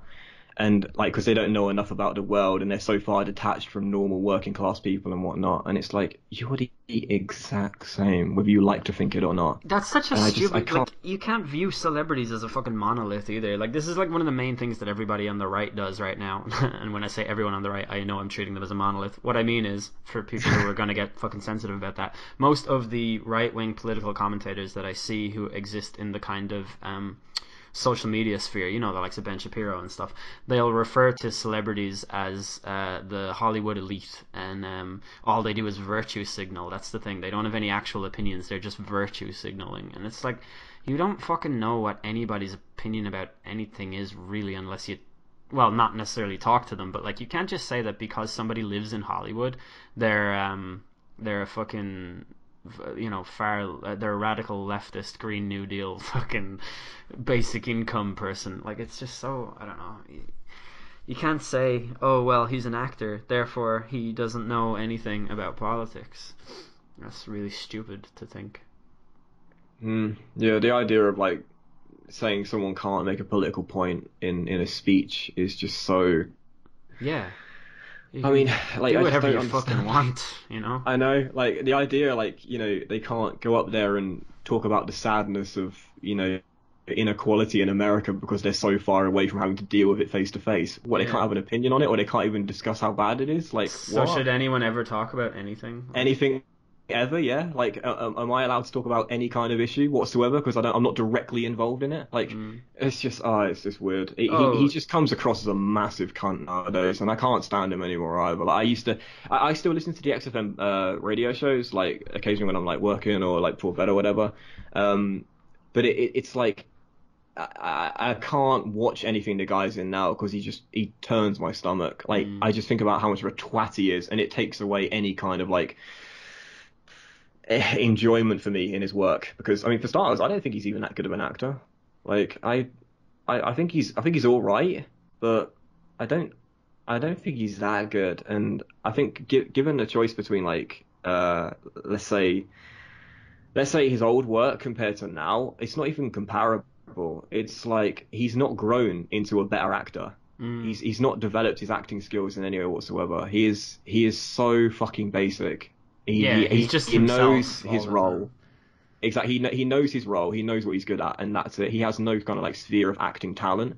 It just is he's good at playing a certain character, and that's as far as it goes for him. And that's my opinion on Ricky Gervais. So Well, that's another thing to mark off the list. yeah. I think we should probably end it here though, because I have become awake with the hunger, and my body is shaking. I haven't eaten since breakfast, which for me was at 10 a.m. So Yeah, me too, I think. Yeah. So cool. yeah. You know, I didn't mean anything by that. right. That's just a normal. No. Yeah. yeah. That's not an inside joke that, you know. No, it's just yeah. I certainly didn't get up at 4 p.m. this afternoon to eat breakfast. Yeah, well, that's good. Yeah, that's good to know. That's good to know my life's still going well. Yeah. Oh man. Right, well, I've enjoyed being part of your podcast, man. It's been fun. Yeah, sounds. It's the enthusiasm with which you say that makes me believe it. Yeah, it's been good. I know I've been your most requested guest in a while, so hopefully I didn't let anyone down. But I'm sure everyone will be really angry at your performance here. this might well be the death of me, to be honest. A lot of I'm comments not sure will I'm be going to recover like, from this. asking for timestamps for when we start talking about the Iowa caucus.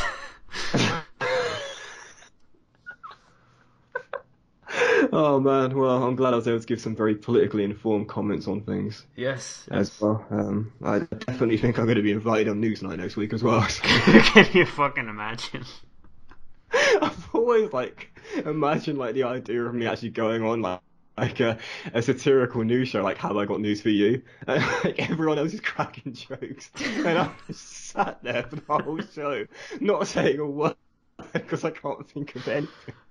You know, it's Not really once good. Like do I when chime in. you imagine yourself in a scenario, but like you're losing in the scenario. It's like, wait a minute now, it's your imagination. You get to do whatever you want to do, but you're so like just sat you there with a ima- big smile on your face while everyone fucking makes fun of you. Can you Kip, or imagine me whatever. on Question Time Just imagine me on Question Time. Oh man.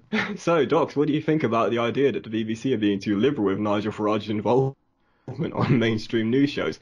Well, I don't really know, to be honest. Well, liberalism left, conservatism All right. these sort of It's things, they're all a matter of words, left and Wouldn't they right, really? I don't think necessarily that it's a bad thing. Go on, elaborate. I'd rather not.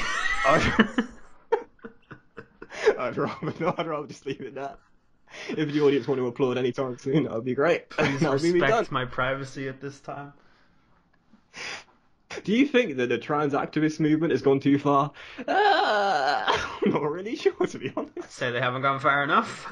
Well, not my direct quote, but Did you see Oh man. this is like a complete side. I just 30 seconds. Did you see Monroe Bergdorf talking on Piers Morgan about how all white people are responsible for like racism or something like that? No, I know who she is, but I did not. It was really really kind of out there, I think, and I really want to support her, but I feel like she expects me to do things about racism, and I'm not really sure what it is that I'm supposed to do.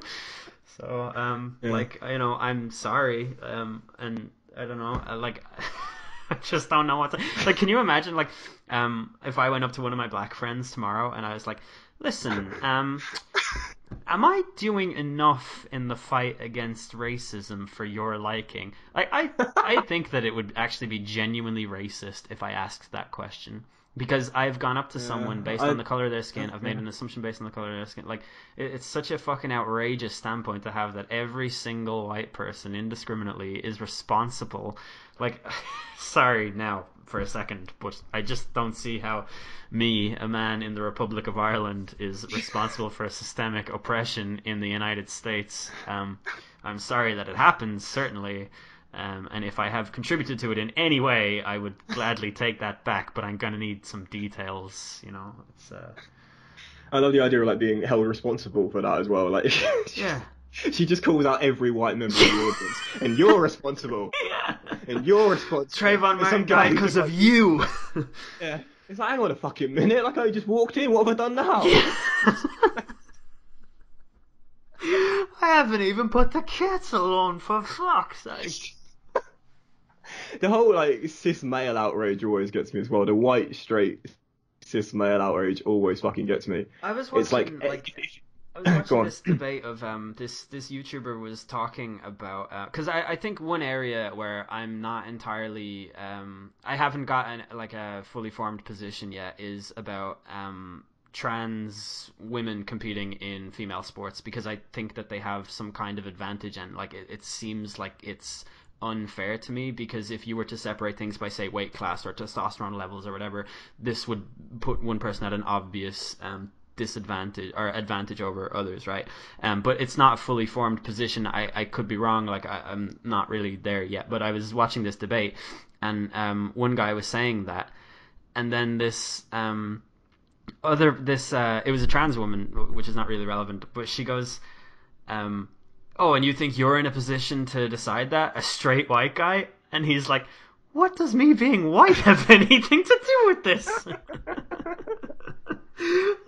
Oh yeah, well, I think personally they should set it by testosterone levels. Yeah, well, you're white. What the fuck would you know about testosterone levels in sports? Shit, man.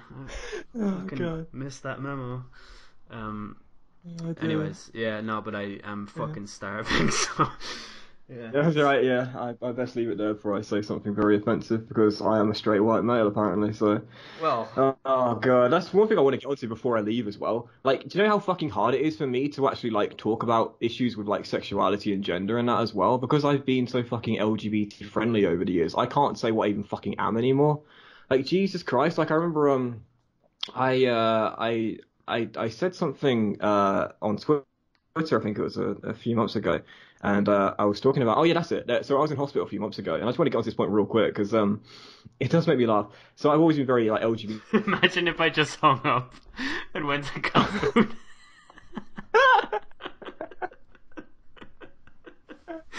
Sorry, continue.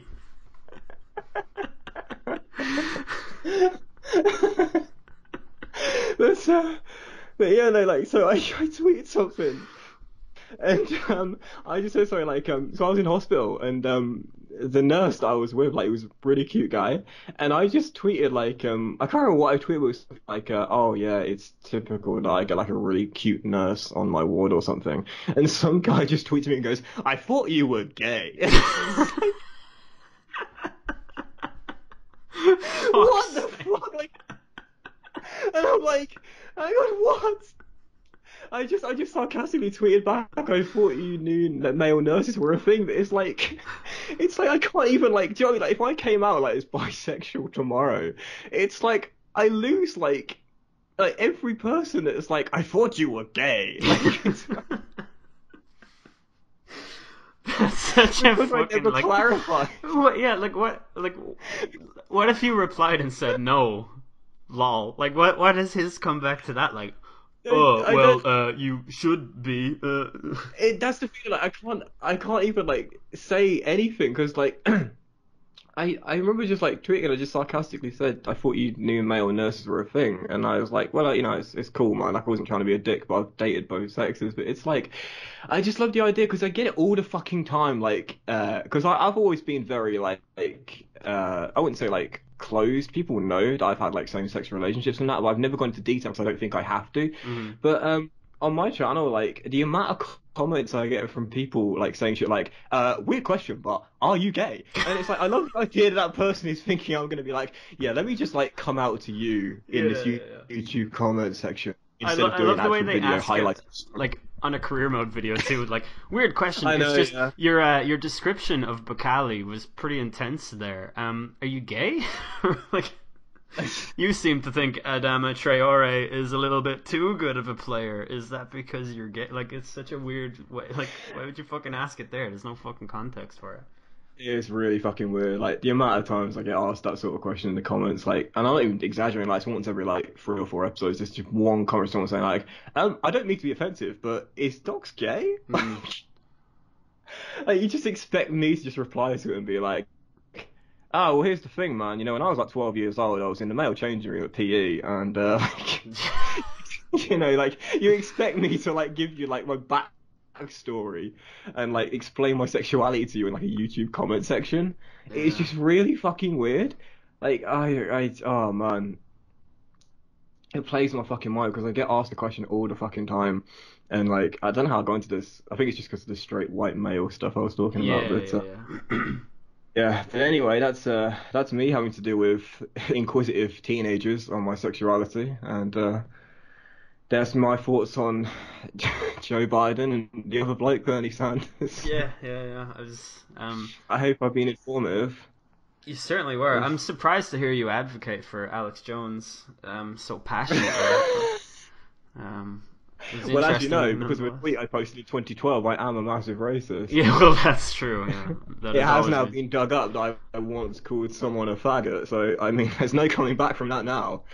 Like, even if I meant it as a joke, or I meant it as an inside joke, I can't defend that. I'm officially screwed. So, I think that's the end of my YouTube career there, and I think from here on out, I will be regarded as a homophobe, so... Well, you had a good There run. we go. Alright. Oh, man.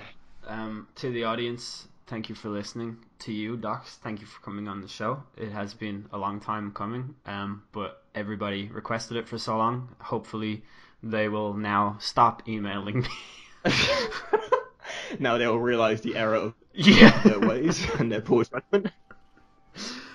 But yeah, this was good. We should do it again sometime. Yeah, I've enjoyed it. It's been a lot of fun. I'm sorry if I rambled on and exposed my political ignorance. But other than that... Exposed your racism? Yep, in a roundabout way. But other than that, it's been fun. I appreciate you having me on, man. And yeah, look forward to talking to you again soon. Absolutely. Peace out. You got one in your pocket, the other holds my heart. We got a plan of a lifetime, but don't know where to start. I know you think you stay happy if I can just talk that